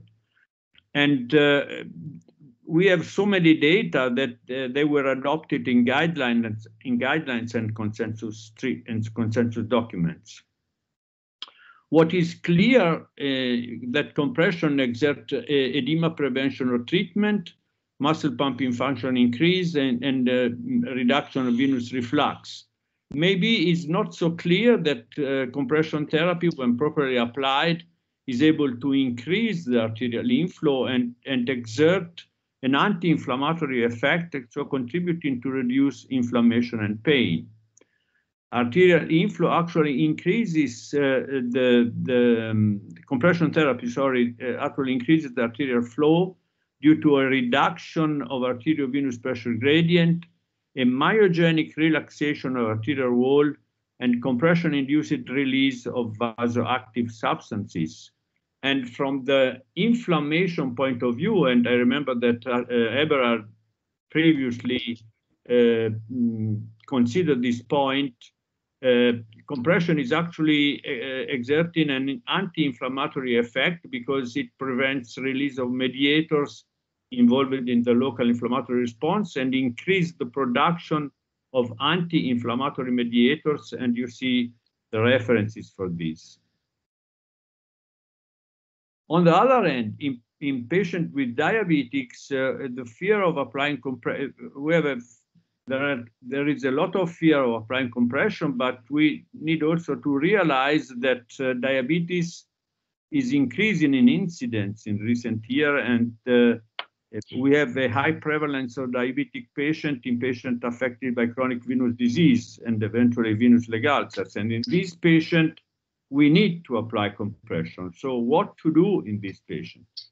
For this reason, we performed a sub-analysis of a previous work of us.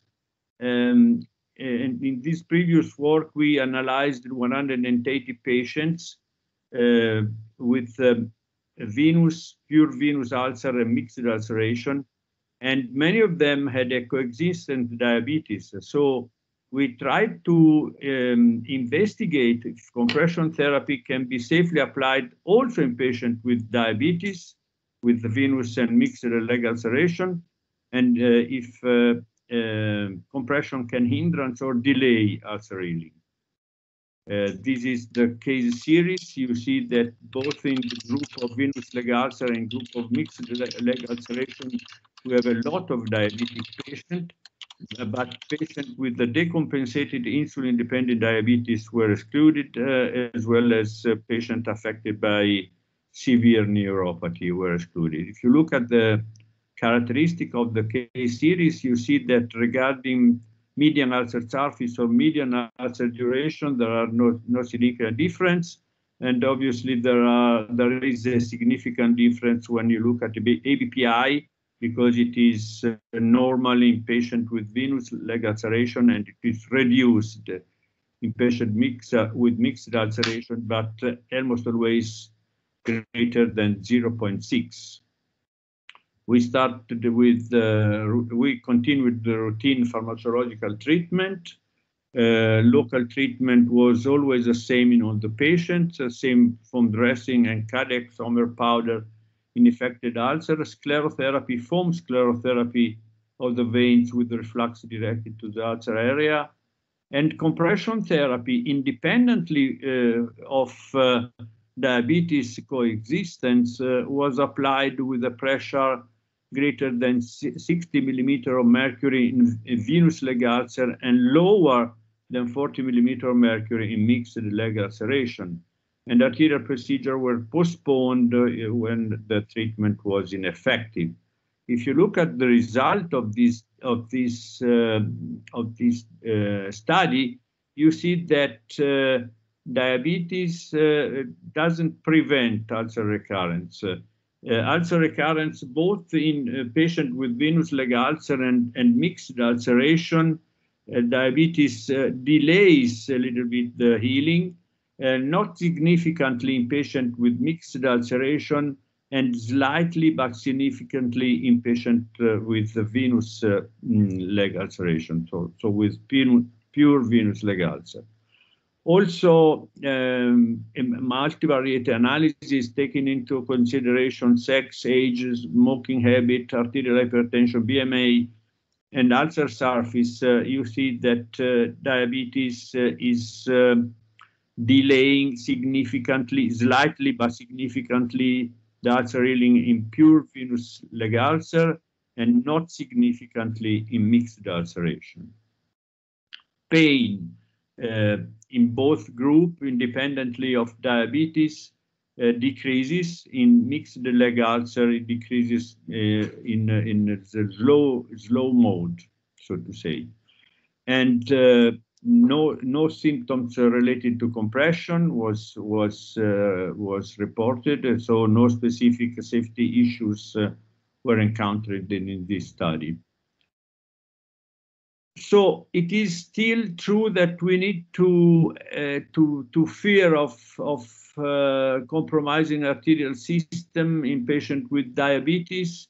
You see that diabetic wounds are impacted by insufficient angiogenesis, show decreased vascularity and capillary density, but adequate compression showed to increase rather than decrease arterial perfusion and prevent or reduce edema. And if you are able to prevent or reduce edema, you reduce the distance between the arteries and the tissue, and you certainly increase the nutritional flow. Angiogenesis impairment in diabetic wounds is associated with a low level of or down regulation of VEGF, but compression is able to upregulate VEGF, thereby contributing to improve neovascularization. And this is also a positive effect. And as I said, there are problems with inflammation in diabetic patients, but adequate compression showed to downregulate pro-inflammatory mediator and upregulated anti-inflammatory mediators. And then, last but not least, we have important data also coming from a study with elastic stocking. The previous one, my study, was performed within elastic bandages, but this was performed with the proper design stocking. And you see here that in this study, 94 participants with PID, peripheral arterial disease, or diabetes, and the patients were affected by edema, all the patients. So some of them with arterial disease and some of them did diabetes mellitus, class 1 or class 2 stocking. So class 1, you know, from 18 to 21 millimeter of mercury of compression, class 2 from 23 to 32 millimeter of mercury of compression. They were submitted to a micro circulation assessment, and it was shown that in all the groups, the microcirculation parameter remained stable at all the points that were taken into consideration, and also independently of the position of the patient. So no problem with microcirculation when the patient wear elastic stockings. And you see no serious adverse event, a stable microcirculation, a high wearing comfort. So my conclusion is that moderate arterial impairment does not impede leg ulcer healing when treated by compression therapy. Venous leg ulcer and mixed leg ulcer in diabetic patient will, with a slight delay compared to similar ulcer in non-diabetic patient. Compression therapy in this patient does not represent an issue, obviously provided that compression is properly applied, and some experimental data on effectiveness in edema treatment in diabetic or peripheral arterial disease patient by using properly designed elastic compression stockings. And I want to thank you for your kind of attention with a spectacular view of the best region in Italy, that of course is Toscana. Thank you so much for your attention. Thank you for that very unbiased comment, Giovanni. So we will have questions at the end. As I mentioned before, I will introduce the next speaker regarding compression stocking versus bandages after varicose vein treatment. Very interesting topic. I welcome Dr. Lishoff to do his presentation. Thank you. Hello, can you hear me? Very well, yes. Okay, let me share my screen. Just a moment.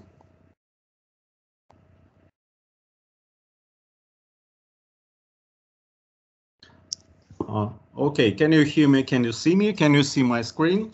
Yes, we're doing well, and I would point out that it seems the younger the presenter, the better facility with this technological equipment. Thank you. Thank you. So let's start. First of all, dear colleagues, I'm deeply grateful for the opportunity to make a report at this meeting. We continue to talk about compression in venous interventions, venous surgery, comparing bandages, and medical compression stockings. I have nothing to declare. So compression after venous interventions. Guidelines tells us that compression is still essential part of venous treatment that is stated in recently published guidelines and consensus statements. We can use compression after venous intervention to reduce post-procedural pain and to provide faster patient recovery. And guidelines mentions that at least mild compression above 20 millimeters mercury and eccentric compression is preferable after venous interventions. And according to these,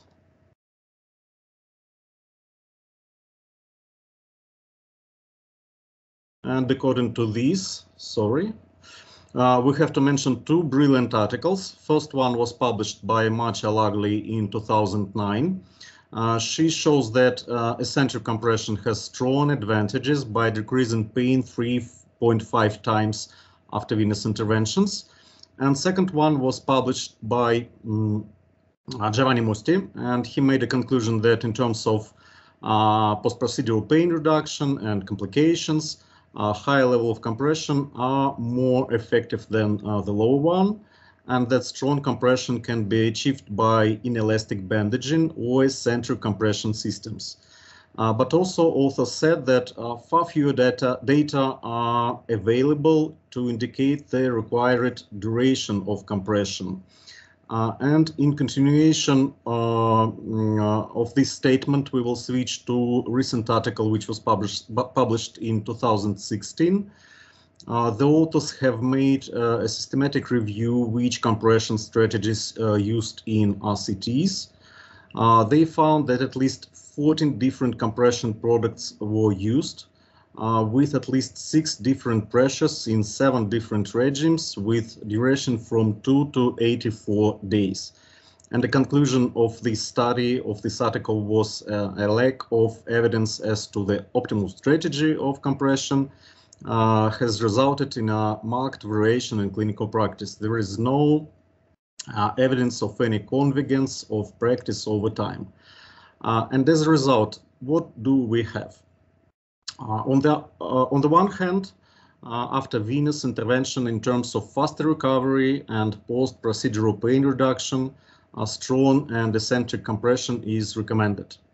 And on the other hand, we have certain limitations in assessment of compression because there are as many compression modes as there are specialists who provide compression.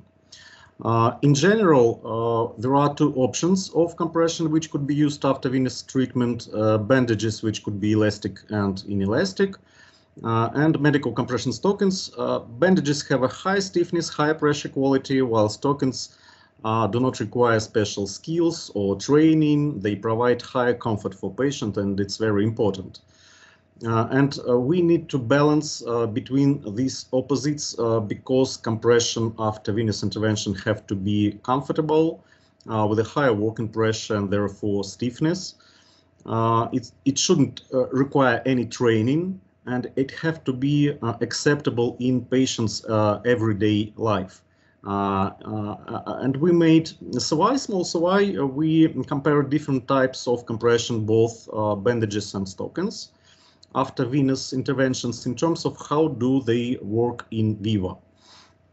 We made interface pressure measurement at the level of thigh under different types of compression, eccentric and non-eccentric. We also included an UAD in this report, simultaneous use of 2 compression stockings. It's a stocking kit. We named it stocking kit, with which consists of 2 light hospital stockings, made by Medi Trombex or Trombexin, with a pressure 18 millimeter mercury at the level of ankle. These stockings provide very light pressure at the level of ankle, and they are more convenient for patient. And also, it's very easy to put them on. One stocking provides pressure during the night. Patient can easily take off one stocking before he going to sleep. And the main reason why we decided to explore such combination, the reason is 2 layers, because 2 layers mean increased pressure and stiffness. I will refer to article which was published again by Giovanni Mosti in 2008. In this brilliant article, he showed that pressure and stiffness of composite bandage kit differ from the physical properties of their components, and that multi-component bandages exert high stiffness due to friction between the multiple layers. So our results, it's very interesting. It's a diagram of pressure under different type of compression bandages and stockings. First of all, elastic bandage. We used a regular medium stretch elastic bandage. As expected, it gives a good pressure if applied correctly at about 16 millimeter mercury on the level of thigh. It's very important, as all we know, to apply bandage correctly. Quality of compression depends on, in this case, quality of compression depends on personnel skills. But as expected, elastic bandage has low working pressure, and even more changes of pressure in some series, in some cases, were negative. And remarkably, that cotton pad doesn't, eccentric compression doesn't significantly increase pressure under elastic bandage, under the single layer elastic bandage. I think I suggest it's due to residual extensibility of bandage after bandaging.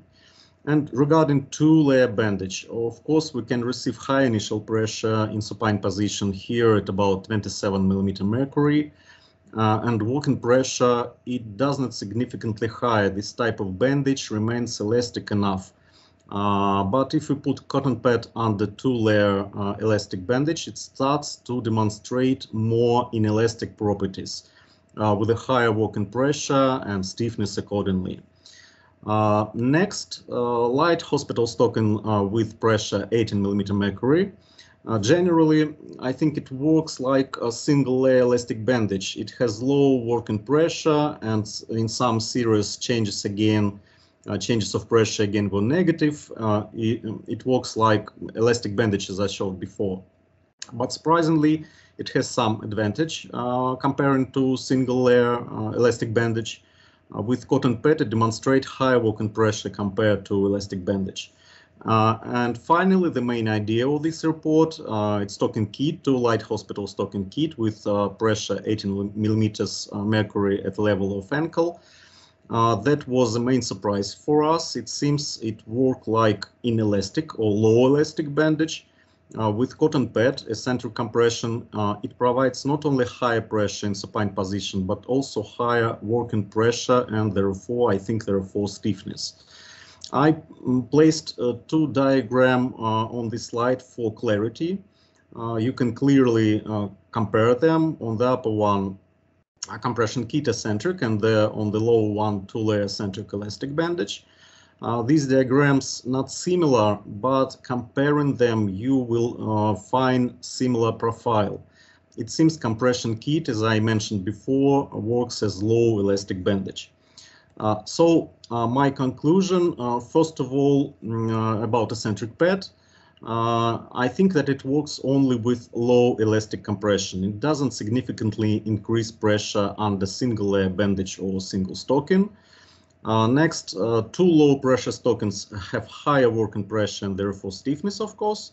And finally, two stockings work like a two-layer elastic or maybe even low elastic bandage. I hope that this data will be useful for you because I think that there is no general concept of compression. Compression is a different products which can be combined in a certain clinical situation.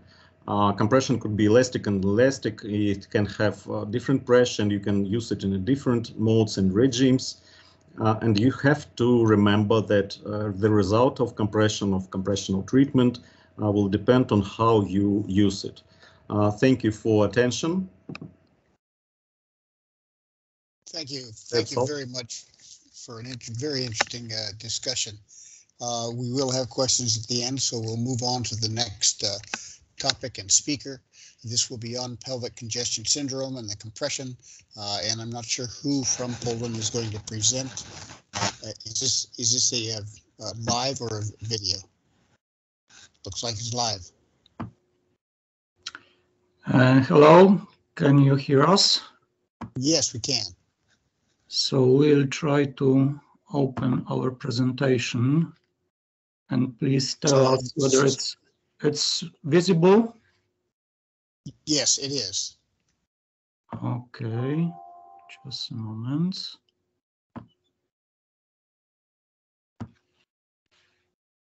Okay, is it still visible? It is. It's excellent. Okay. So first of all, we would like to thank the organizers for inviting us to this very interesting meeting. We have great pleasure to present our short speech entitled Pelvic Congestion Syndrome, Any Compression and Any Clue. This appeared a big challenge given to us by Attilio, and we tried to find any reasonable data in literature, so we had much difficulties and therefore we had to produce our own data. Although I'm pretty sure that this data is still not sufficient to provide a reasonable answer to this question from the title, but let's take a look. The background of our short proof of concept study was as follows. In our clinic, we used the compression stockings as a routine practice after each procedure concerning the treatment of venous insufficiency. Since the majority of patients have no previous experience with compression, usually we advise some short test period before planned procedure, just to familiarize with this measurement and to avoid unexpected problems with its use during or after the treatment. Surprisingly, some patients with pelvic venous insufficiency, especially those with combined leg venous insufficiency, report slight increase of pelvic pain or discomfort after the use of compression. So, to clarify this peculiarity, we have asked 20 women with already diagnosed PVI, with or without concomitant insufficiency of leg venous system, to respond to a simplified questionnaire. The assessment was performed before and after at least 5 days of the regular use of compression stockings. The simplified questionnaire was focused on main symptoms of venous insufficiency, any pain or discomfort in legs or pelvic compartment, and leg edema. The self-assessment concerned the frequency and severity of aforementioned symptoms in both assessed periods. Using simple descriptive statistics, we have calculated the mean severity of pelvic pain or discomfort, leg pain or discomfort, and leg edema. And then we have compared these values before and after the use of compression in both groups. Using Mann-Whitney U-test, we have found statistically significant effect of compression on the reduction of symptom severity in regards to the leg symptoms, pain or discomfort, and leg edema, only in group with PVI combined with leg venous insufficiency. All other changes, although showing some decrease, did not reach statistical significance, possibly due to the very small group. Similarly, when we compared the frequency of leg symptoms before and after application of compression, in both groups, there was observed some trend to their reduction, but only in patients with PVI and leg venous insufficiency. This drop reached statistically significant. Also, the use of compression resulted in reduction of pelvic symptoms frequency in PVI patients. Unexpectedly, 2 patients with PVI combined with leg insufficiency report increased frequency of pelvic symptoms after the use of compression. So, let's shortly summarize our so far findings. In patients with venous insufficiency, the wearing of compression reduced the frequency and severity of leg symptoms, and this change was especially pronounced in patients with insufficiency of leg venous system, but this observation is trivial. It should not be surprising either that patients with PVI, but without clinically overt leg veins insufficiency, when using compression, may experience some benefit in regards to leg symptoms. On the other hand, the increase in frequency of pelvic symptoms, although without significant increase of their severity, observed in some patients with PVI combined with leg veins insufficiency, we have recognized as quite interesting. To further clarify the phenomenon of we compared the ad hoc effect of compression stockings on blood flow in 2 other patients with PVI and leg venous insufficiency, undergoing routine diagnostic venography. The MRI has shown that the retrograde blood flow occurring the varicose veins of upper thigh was nearly stopped after application of compression. More pronounced changes were observed in perineal region. Application of compression resulted in significant blood stasis, which was especially prominent in labial varices. Similar effect was observed in patients with PVI combined with leg venous insufficiency after bilateral saphenectomy in the past. The pelvic and the groin venography using compute tomography was revealed increased blood stasis in varicose vein just above upper edge of compression stockings.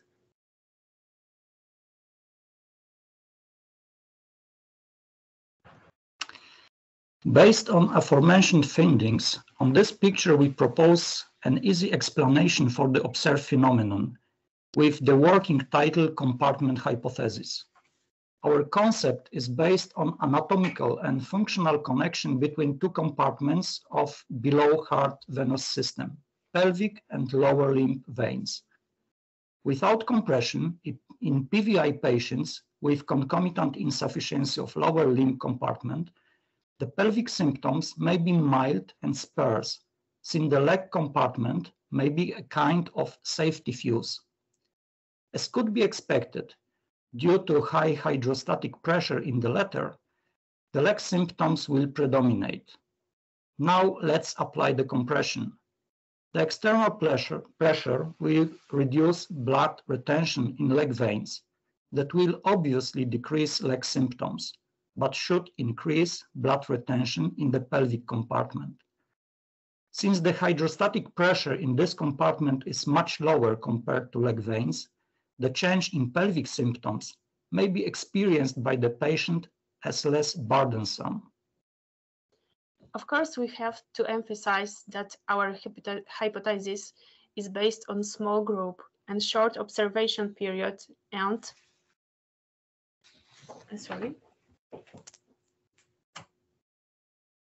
Dobrze.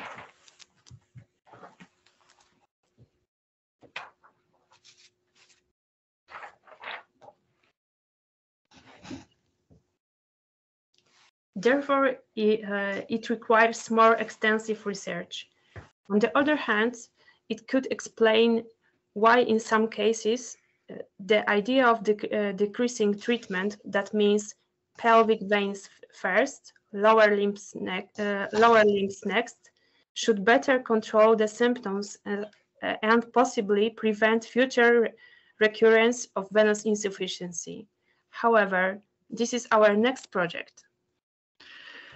So, sorry, we had some electrical problems. I hope it doesn't disturb the presentation. And this was our last slide. And thank you for your attention and Merry Christmas. Thank you. Thank you very much. And the electrical problem didn't disturb it. It was very, very interesting presentation. Thanks very much. The next speaker and the last speaker may be the least enthusiastic speaker of the entire session. I don't know why I can't share the screen. And one of the speakers earlier left the meeting and then came back and then it worked. I don't know whether that'll help. That's probably what we have to do. So you go ahead and okay. Yeah, I'll come back. Okay. Giovanni, I would like you to take over with the questions if you're able to. Yes. If the chat is correct, there is just one question from me to our friend Claude. And my point is that inelastic compression exerts active compression. It is not true that inelastic compression doesn't exert an active compression, because if you measure the pressure under an elastic bandage, you see a very strong pressure. And if you apply an elastic compression to a patient with leg edema and the patient stay sitting all day, at the end of the day, there are no edema at all. So inelastic compression exerts a true pressure. It is not true that inelastic compression needs physical exercise to be active. May I answer? Do you hear me? Yes, yes. Very well. Okay. But you have two ways. It's a physical concept, you know. When you press something, for example, on a rigid thing, you know, the resistance gives you back the force you give. And it's a retroactive pressure with an elastic. Instead of, that's why when you are lying down, for example, the pressure is very much lower than when standing and walking. And the variation of volume of the calf, for example, exerts a pressure against the resistant anelastic bandage, you know, and this pressure turns back. That's called a resistance force. On the contrary, when you have an elastic compression, you have both. You have resistant, but what we call hysteresis. It means that when you stretch the bandage, you give force to your elastic bandage. And this force, even when you're lying down, etc., keeps active. That's why elastic compression may be dangerous in lying position, in superior position, which is not the case with the anelastic.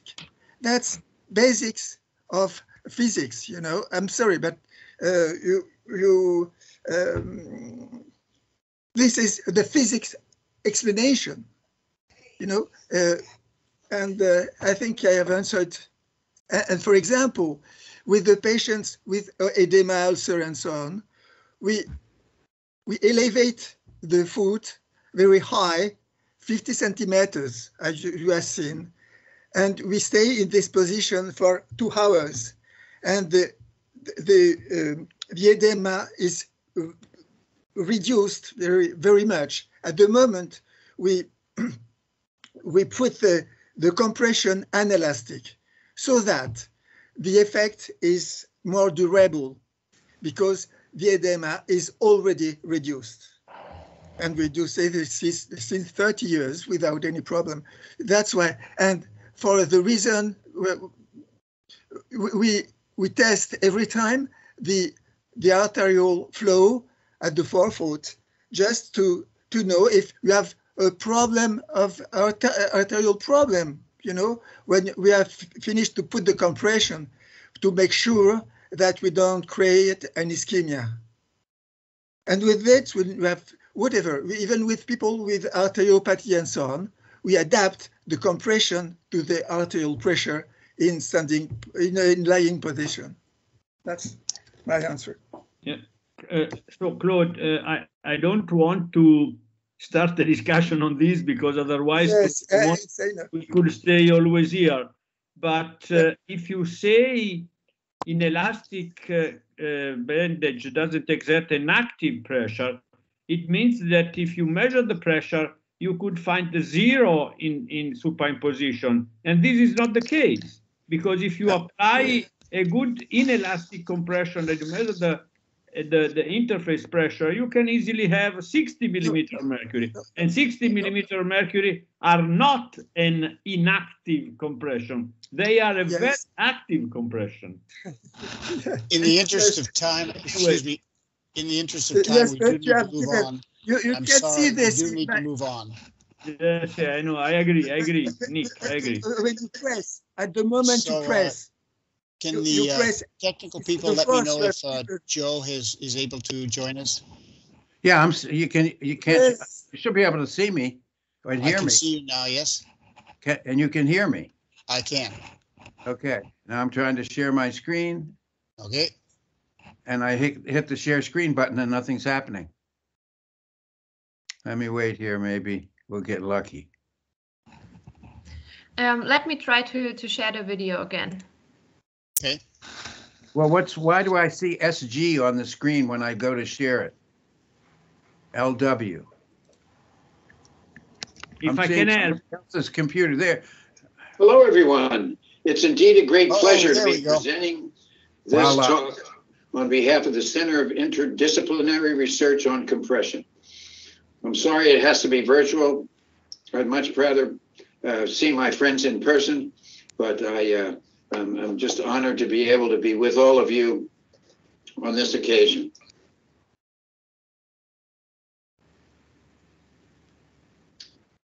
As we begin this talk, we have to pay special homage to the master, Professor Hugo Partsch, and all of the knowledge and experience that I have learned from Hugo. I'll be indebted to him forever, as well as the influence of St. Peregrinus in all of our lives. And also the same for Giovanni. I'm indebted to him as well for carrying on the work of the master and adding to and providing much data that we find very important for wounds. And I must say that either one of them could be give a much better talk, but and I'm going to be presenting a lot of data that comes from them. But in any event, onward we go. And let us not forget the giraffe. These are my disclosures. We know that the short stretch compression and long stretch compression are important modalities, and unfortunately, too many people around the world are using elastic compression for various purposes, including in wounds, and that I think is a mistake in many instances. Now, don't get me wrong, if you take a number of elastic wraps and you put one over the other, put 2 or 3 of them on, you get a more short stretch type of compression. And of course, in the United States, that's the modus that's often used because they can sell these kits. And every time you come in to get a wound change, you get a new kit and they put the 4 layers on and off you go.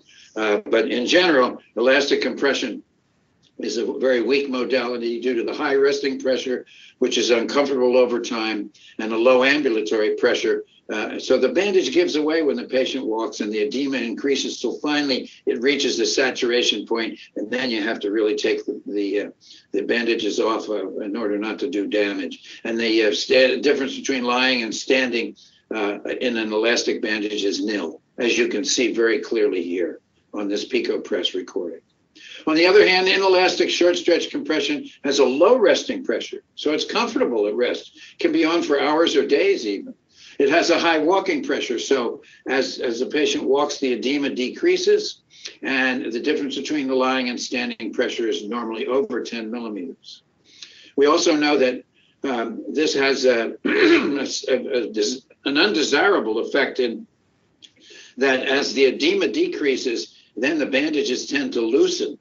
And that'll be one of the advantages we're going to talk about, because the patient can self-adjust the Velcro devices to avoid that problem. And we know that the modalities for short stretch compression are many. There's many roads to Rome, as so often told to us by our Professor Partsch. And Una's boot, short stretch bandages, multiple layer elastic bandages, Velcro devices, and other type devices, all can have that effect.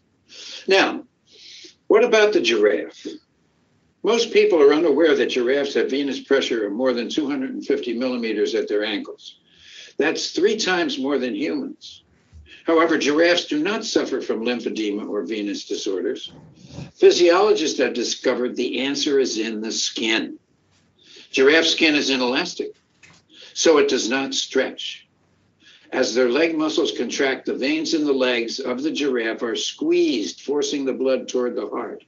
Thus, giraffes are not susceptible to problems like venous disease and lymphedema, even though they may be on their feet for 24 hours a day.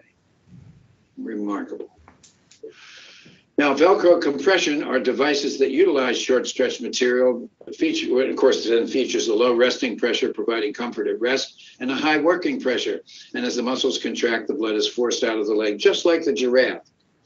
And this decrease in residual venous volume and edema produces a decrease in leg circumference. But then you can adjust them and retighten the devices. And the static stiffness index of greater than 10 is ideal for treating edema.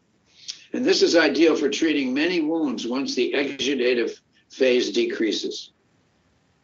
And here is a typical Pico Press depiction of the Velcro device. And you can see with the pulsating that occurs during walking, this actually can simulate valvular closure.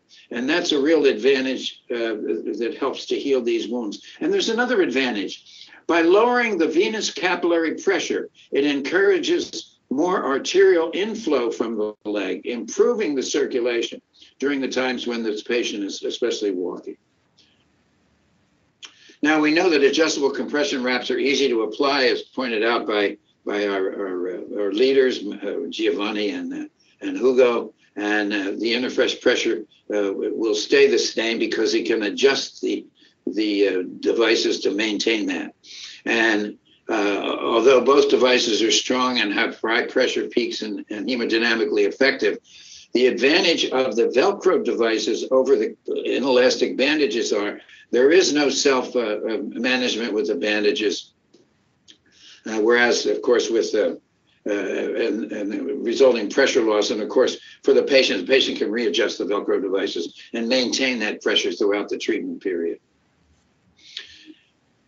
We also have seen data that goes back. I had the privilege to work with Ralph De Palma in 1998 and 9, and we actually showed that the CIRC device was significantly less expensive than treatment with the traditional Uniboots. Now, there's some data, but not a lot of data for adjustable Velcro wraps. 14 case series, 1 randomized trial, and 1 audit reporting on 192 patients. So the authors of this concluded that Velcro devices, although the evidence remains poor, they have the potential to improve outcomes for patients with venous ulceration, and further good quality studies should be undertaken to evaluate these further. So now let's look at the real world, some clinical data. First, the CIRC Cure. These devices are particularly useful because they can be kept on the shelf, and when the patient comes in, you can cut these to suit the patient and fit it in the office without needing to send the patients to be measured at an outside facility. And this may have economic advantages. And here's what it looks like. You can see you can tailor it, and then with these the Velcro devices, you can adjust it to the patient, and you can measure the pressure that you want the patient to apply, and it even fits into a dress shoe.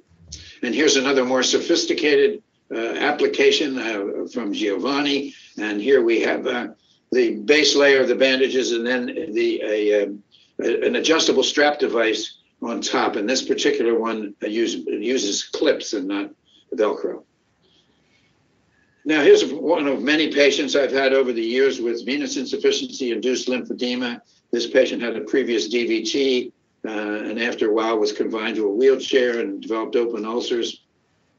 And initially we started with short stretch bandages, but then over a period of time we converted to Velcro devices. This is a very industrial level Velcro device, and was able to, it took almost a year, but we were able to completely rehabilitate this patient and maintain her back to a walking status. This is a typical example of a low drainage wound that's very amenable to a Velcro device. And again, the same thing here. And you see, you might say, oh, well, we could just put a bandage on this. Look at the venous insufficiency here. That's not going to go away. Once that ulcer is healed, it probably was because of a traumatic wound.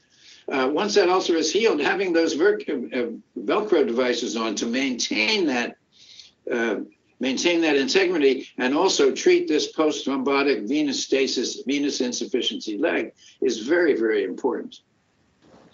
Now, here's a patient that was sent to us with an ulcer that was long-standing, and you can see here the excoriation around the ulcer. This is obviously a very chronic ulcer, and they were surprised it couldn't heal. Well, the answer was that the patient needed to be ablated. So superficial venous ablation is very, very important. And once we did that, we were able to heal this patient using the Velcro devices and then continuing it long-term.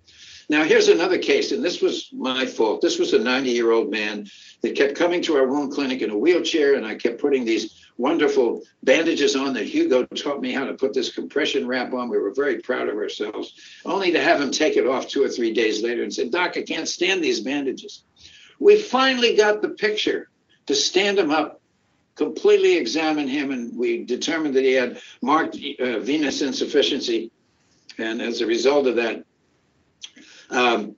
we sent him for venous ablation, and this is 7 days post-ablation.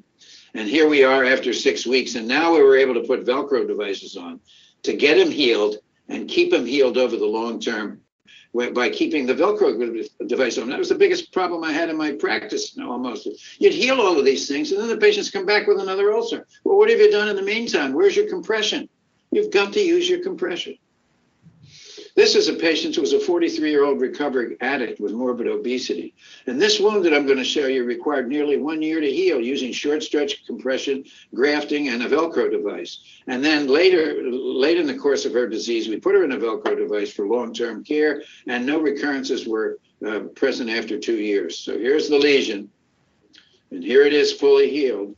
And as I said, it was over 2 years and she's maintained her healing. Now, the long-term care of these patients using Velcro devices is really important. Many of these patients are aged and cannot properly don and doff stockings. And 30 to 40 millimeter stockings, especially as they get older, they're pretty hard to deal with. Arthritis, extreme overweight may even preclude their use. Maintaining wound healing with the Velcro devices is an important ongoing tactic to prevent recurrences. And these devices were used successfully in all of the patients in this presentation. And here is another really important point. More than 20% of people have mixed arterial and venous disease, and many patients with ulcers have mixed arterial and venous disease. Velcro devices are ideal in providing a low resting pressure and a high working pressure. And they're easily adjusted. If the patient's exhibiting discomfort, they loosen it. If they're doing fine, they can tighten it. And as the swelling goes down, then readjust it. You must make sure that the perfusion pressure of the leg is greater than the resting pressure of the devices. So you need to measure it. Hugo's been trying to teach us, and Giovanni as well, with a pico press. You have to have a dose for compression. So in these patients with mixed disease, you must know the pressure that you're putting on those patients' legs. And actually, as I said before, the arterial inflow may increase as the blood is pumped out of the leg by the veins. Then the arterial inflow increases due to a decrease in the venous capillary pressure. So in conclusion, Velcro appliances should be considered in selective wound patients, especially when the exudate levels decrease. Inelastic properties are ideal for wound healing. Daily adjustment maintains excellent compression. The devices may be removed for wound cleansing and then reapplied with good pressure. They're an excellent choice for preventing recurrent ulceration. They're cost-effective compared to conventional bandage systems under many circumstances, and of course, ideal during COVID-19 to minimize human contact. So I'd like to thank all of you for your attention. Please visit my social media platforms, and I hope you all have a wonderful day and a great meeting. Thank you very much. Joe, thanks. We're going to go to some questions for some of the others, and I'm going to jump back to you when we're finished with that, just so we don't lose you. Giovanni, I had one question for you specifically. When we have these patients with venous leg ulcers and you're applying a compression of adjustable device, can we rely on the pressure that's applied that is indicated on the device itself, or do you think it's necessary to measure the pressure that we actually put on? Nick, when in my clinical use, I don't ask the patient to measure the pressure. I just ask them to stretch the wraps as much as they can, provided the device is not becoming painful. So I don't really bother of the compression measurement, because in venous disease, as much compression you use and the better the results. The only problem is with the mixed ulceration, because if the arterial impairment coexists, it is difficult to ask the patient to stretch as much as they can. In this case, they can use the special card that is together with the device, and we ask them to adjust the pressure not higher than 40 millimeter mercury. And what about the patient? What about the patient who has peripheral neuropathy, the diabetic patient? It's the same. It's the same. If they have so to say, a significant neuropathy, so they don't have any sensation at all. Even in this case, it is important to measure the pressure and to stay with the correct application, because sometimes it can happen that you stretch a band more than another one, and this is not fine in diabetic patient. But if they are able to feel something, even if they have a minor neuropathy, so to say, they can stretch the wraps as much as they can. Okay, thank you. Let me ask, go ahead, Attilio. I would have a question to Giovanni, if possible, very quickly. So Giovanni, we are dealing with special patients. I mean, mixed ulcer, diabetic, arteriopathy, and so on and so on. So at the end of the day, we still don't know if we should take in consideration the pressure, I mean the systolic pressure, or the basal ankle brachial index, or, which I have been suggesting for the last few years, the post-exercise ankle brachial index. What's your opinion? To say you can apply compression and this is a good pressure you can use, because that's a major point, especially for those who are not so experienced, let's say. So for me, the most important parameter is the perfusion pressure. That is the pressure you can measure at the ankle. And in case of calcific arteries, if you have the chance to measure the toe pressure, it is a correct measurement. And the pressure at ankle must be higher than 60 millimeter of mercury. And in this case, you can apply the compression provided you are exerting a pressure below 40 millimeter of mercury. Don't forget, then when you stand up, your pressure, your leg pressure will increase. Also, the arterial pressure will increase the same way that the venous pressure increases. So if you have a supine pressure of 60 millimeter of mercury, I mean arterial pressure, you will have 180 millimeter of mercury in standing position. And this is absolutely safe, even if the patient has a compression on the leg. So the most important point is compression pressure.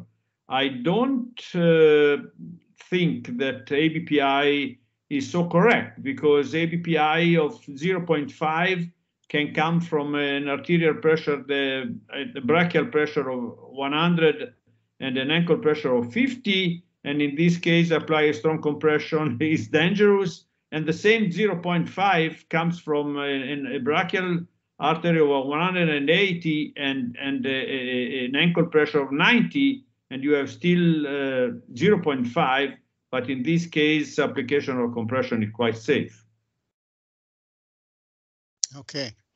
Let me ask Dr. Lishoff. I just had one question about, I noticed the compression on the groin with your patients was not particularly high in the groin. Do you have any tricks on how to get that compression up that high? Yeah, Nick, thank you for your question. I think that regarding our modern modalities in compression, there is no any useful option to enhance the pressure in the area of the groin. And even more, I think that we don't have to increase the level of compression in the groin. Many years ago, when we just started endovenous procedures, we were afraid of maybe about the thrombosis in the area of saphenofemoral junction, and we've thought about the compression in the area of groin. And for the first time, we used stockings, not stockings, very high stockings with a belly. I don't know how to. Pantyhose. So thank you. Yeah. Panty. Yeah. But year by year, we switched to the normal, to the regular stockings, and we don't see any, haven't seen any advantages of compression in the area of groin. And I have to say that there is one thing that we have to remember. It's a patient compliance and patient comfort. Stockings is not very comfortable for patients. And the pants, they are much more, they have much more lower comfort for patients. And many patients, they prefer to use one stocking. They even don't use stocking on the contralateral side on the other leg.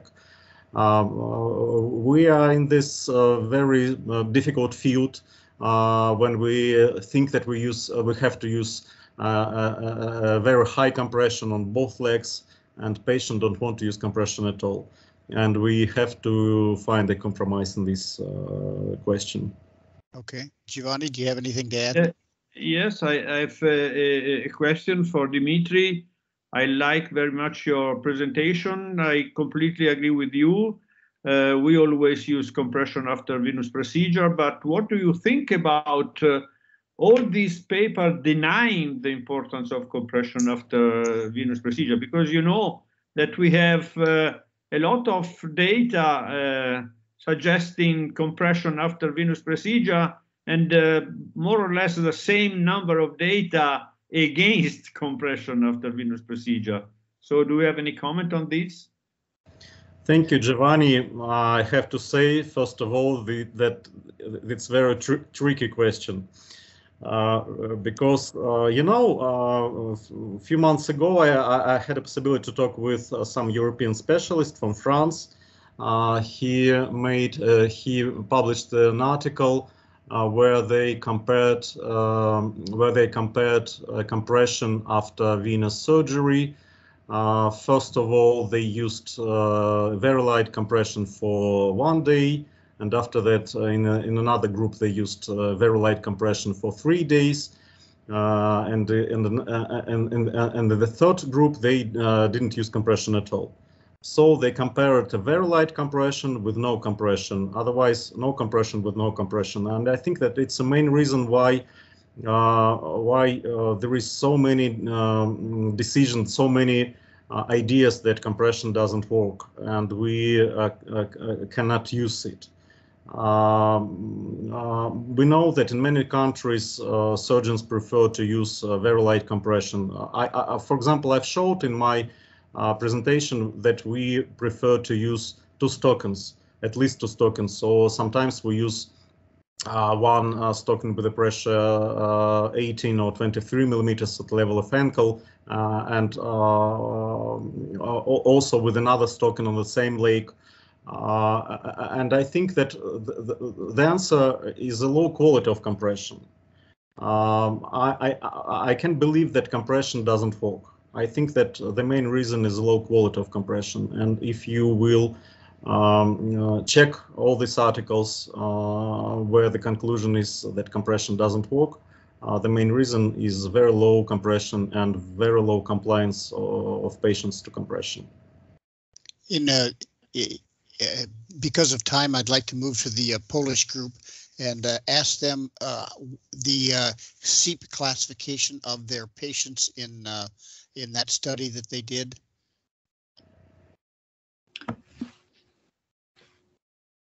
Thank you. Thank you for the question. So the problem with PVI patients is that they actually do not fit to the CAP classification, because we have some patients with PVI which have varicose veins in the pelvic region, but actually they have no symptoms, or let's say slight symptoms from the leg system, and no varicose veins on the legs. So actually they should be classified as C1 because, for example, they have some spider veins and without any varicose veins, but actually they have large varicose veins in the pelvis. So I think at least for this group, CAP classification doesn't work.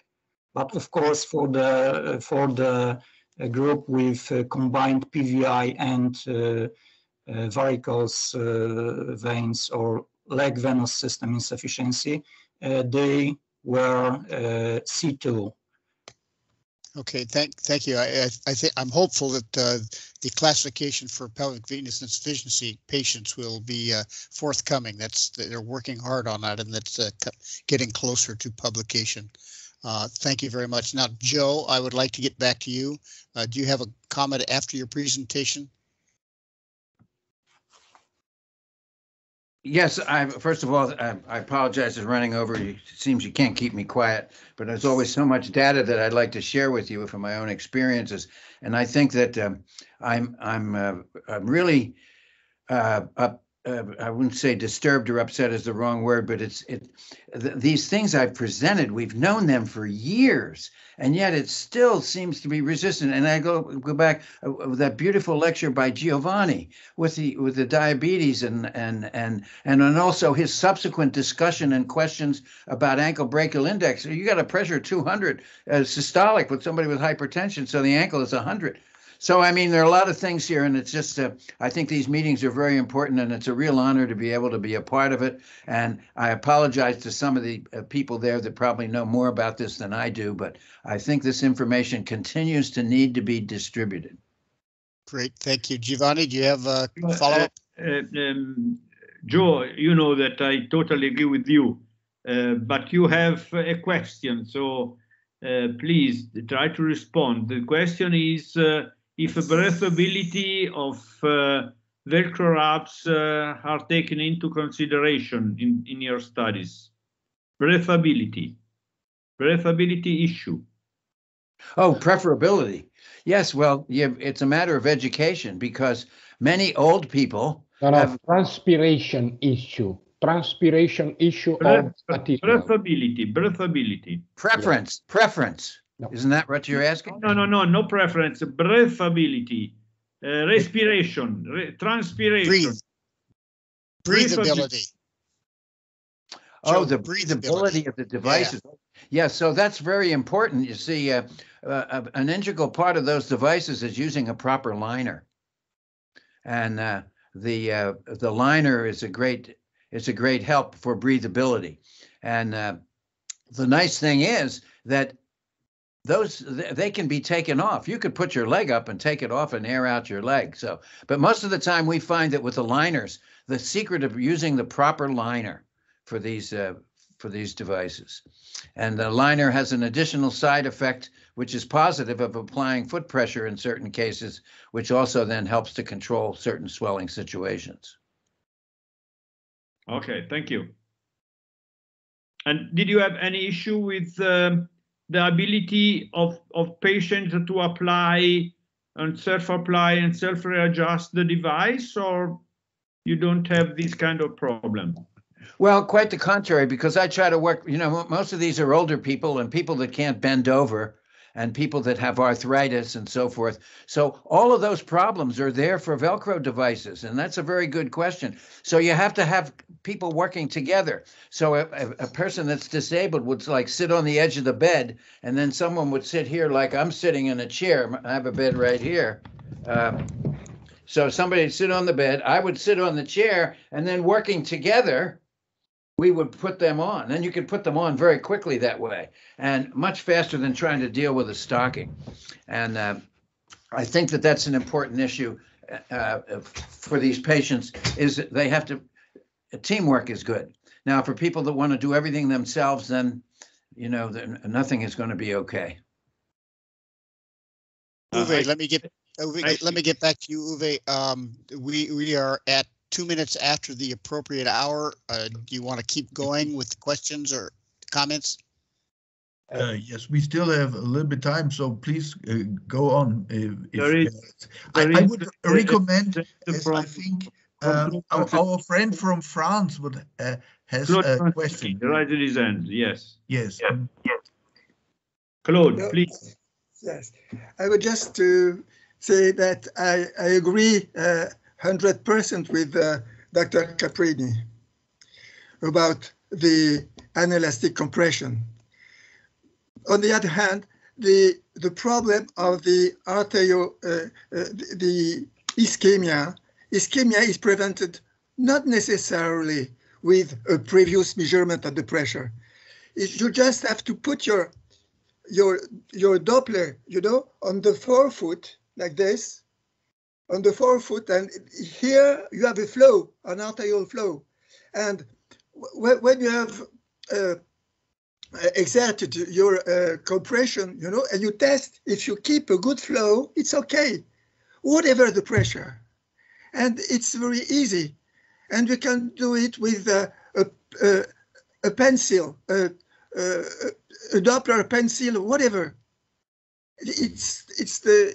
It's not necessary at all to measure before the pressure at the ankle, because the flow goes down to the toes.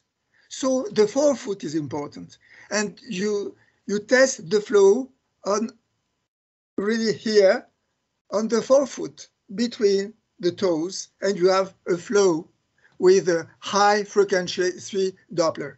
That's the point, and it's easy, and it is finished with this. Well, I don't understand why people don't do it. It's so easy and rational. The problem is when the forefoot is covered by compression devices. You can manage a hole to measure it, and most of the bandaging doesn't bandage at the same time the toes. They stop, and you have all the time room to go just before below the system, below the bandaging. You know, it's quite easy. It's really not a problem at all. And since 30 years, we do this, and you have no problem. Joe, do you have a comment? And you're right. Yes, I think this is something that's really, really important, and I'd like to just repeat it and re-emphasize it. And Hugo said this to me a long time ago, and then Giovanni, you have to have a dose for compression, and you can't just blindly do things. And what the comments from our French colleagues, brilliant. And also toe pressures. You have to do some measurements. You can't just, you would never give a drug without a measurement. And we need to measure what we're doing with the patients. And then the other thing is, just to point out is, don't forget, a lot of people take multiple elastic bandages and put one over top of the other. And of course that will make them more inelastic. Okay. Attilio? And I would like to ask Dr. Caprini a question. Yeah. Do you reduce the edema before putting the bandaging? Because in my experience, I reduce the edema before putting the bandaging, the anelastic bandaging. It's easier, and so that the pressure remains high all the day, and they keep it for 1 week. We just change them each week, not each day, and you have very good results. So that's why these 10, 12-minute presentations are very difficult, because that's an incredibly important point. And in the United States, for a long time, now it's getting a little better. Velcro devices were very expensive. And that's why I leaned a lot on that CIRC cure, because we could do it in the office. But if you don't get the initial edema down like that, then it's very important to use good short stretch compression to reduce the edema, to get it down to a good size, so the fitter, when they fit with the Velcro devices, can get a better fit and something that will be more long lasting. Very, very important point. But there is another point with another advantage of Velcro devices, because when you use Velcro devices, you can use them also in edema patients. And when the edema is reduced, you can stretch more the straps, and you overcome the problem. So you can start from the beginning. Right, but this is a case like if you saw that lady in the wheelchair with that big swollen edema, that's not one that you would start with Velcro. I think that's what we're talking about here. You'd get that, and that's what we did. We got that leg down to a size that we could get a good Velcro on it, and then because the Velcro, actually CIRC made a industrial type of Velcro that was over $300, and so. But it was very successful, and it got this patient back on her feet, walking. But Joe, the juxta cure, you can cut it and readjust to the new leg size. So this is very easy with just one device. You don't need to change the device. Right. I'm talking. One of my issues is long-term, months and years. And the cure won't last months or years, and whereas some of the newer devices, and now the newer devices with clips will last a long, long time. So I think we're both right. We're talking about, it's a matter of degree, but I think it's important that we use all of our resources. And when you can see that you can start right off the bat with the Velcro, that's fine. And we do that many times. So, you know, you and I are just talking about the same thing, I think. It results, it all depends on the individual patient. Okay, thank you. Mm-hmm. Okay, Nick, if you agree, you can close the session. We give just a couple of final words. I was going to leave the final words to you, Attilio. This has been an outstanding session, and I really appreciate all of the speakers from various regions that we don't necessarily get to hear from very often. So whoever put this together, if it was Attilio, you did a wonderful job. Okay, so just the final words to me, and then Uwe will close the whole web conference. I mean, very simply, that it was not so easy from the technical point of view. We apologize, but somehow we got the goal to gather many people to discuss about interesting topics. I think this seminar has been recorded and will be put on our YouTube CIRC channel. This is important to remind. And last but not least, I do hope it is the very last time we meet virtual, because we need to discuss much, much longer also out of the session, which is not so easy at the moment. So anyway, we did our best, and each speaker did a very good job, let's say, and the moderators even more, to be somehow good to everybody. And now I give the final words to Uwe. Thanks again. Okay, thank you all for your great presentations and the active discussions, especially Attilio, for organizing everything so perfectly. In addition, with our two ladies, Lisa and Fanny. Thank you all. This was a great scientific program. I would like to say the biggest pleasure for me today was that Hugo Partsch joined us. And Hugo is really the godfather of CIRC. That's why it's a big pleasure that Hugo is here. And I thank you, Hugo. I thank you for your lifetime work on compression. You did a fantastic job. You are a mentor of all of us. And I only can say we love you all, Hugo. And stay healthy. This is the key for all of us. And now let's try an experiment. It is a webinar, but we have a long tradition in ICC, International Compression Club, and CIRC, that at the end of a dinner, we sing a song. It is not easy to sing a song on a webinar, but let's try it. You know, the biggest singer ever was Enrico Caruso. I know that some of our Italian friends can sing at least nearly on the same level like Enrico. It's just a small technical problem. So I think we should all sing a song for Hugo. I don't know if it is technically possible, but if you commute all possible microphones, at least of our Italian friends, as it's an Italian song from Giovanni, Attilio, Sergio, and Alberto. But maybe, Lisa, you can try to commute as much as possible microphones, and we try it, especially Giovanni, Attilio, and Sergio, and Alberto, but all you can sing as a song we all know, and it's just a song for Hugo.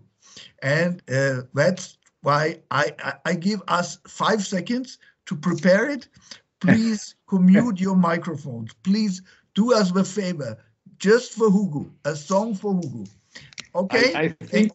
I think the easiest one is Volare, because this is my proposal. So if you don't mind, let's try it all together. So Attilio is the organizer, so he needs to start.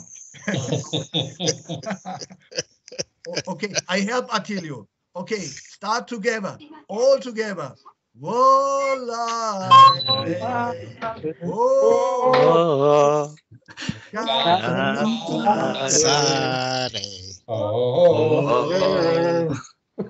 nel blu, dipinto di blu, mi piace volare lassù. Ok. Thanks, Hugo. Thank you, Hugo.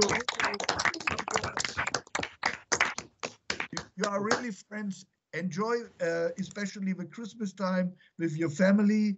Stay healthy until we see each other again, face to face. Thank you. Auf Wiedersehen. Ciao. Wiedersehen. Thank you.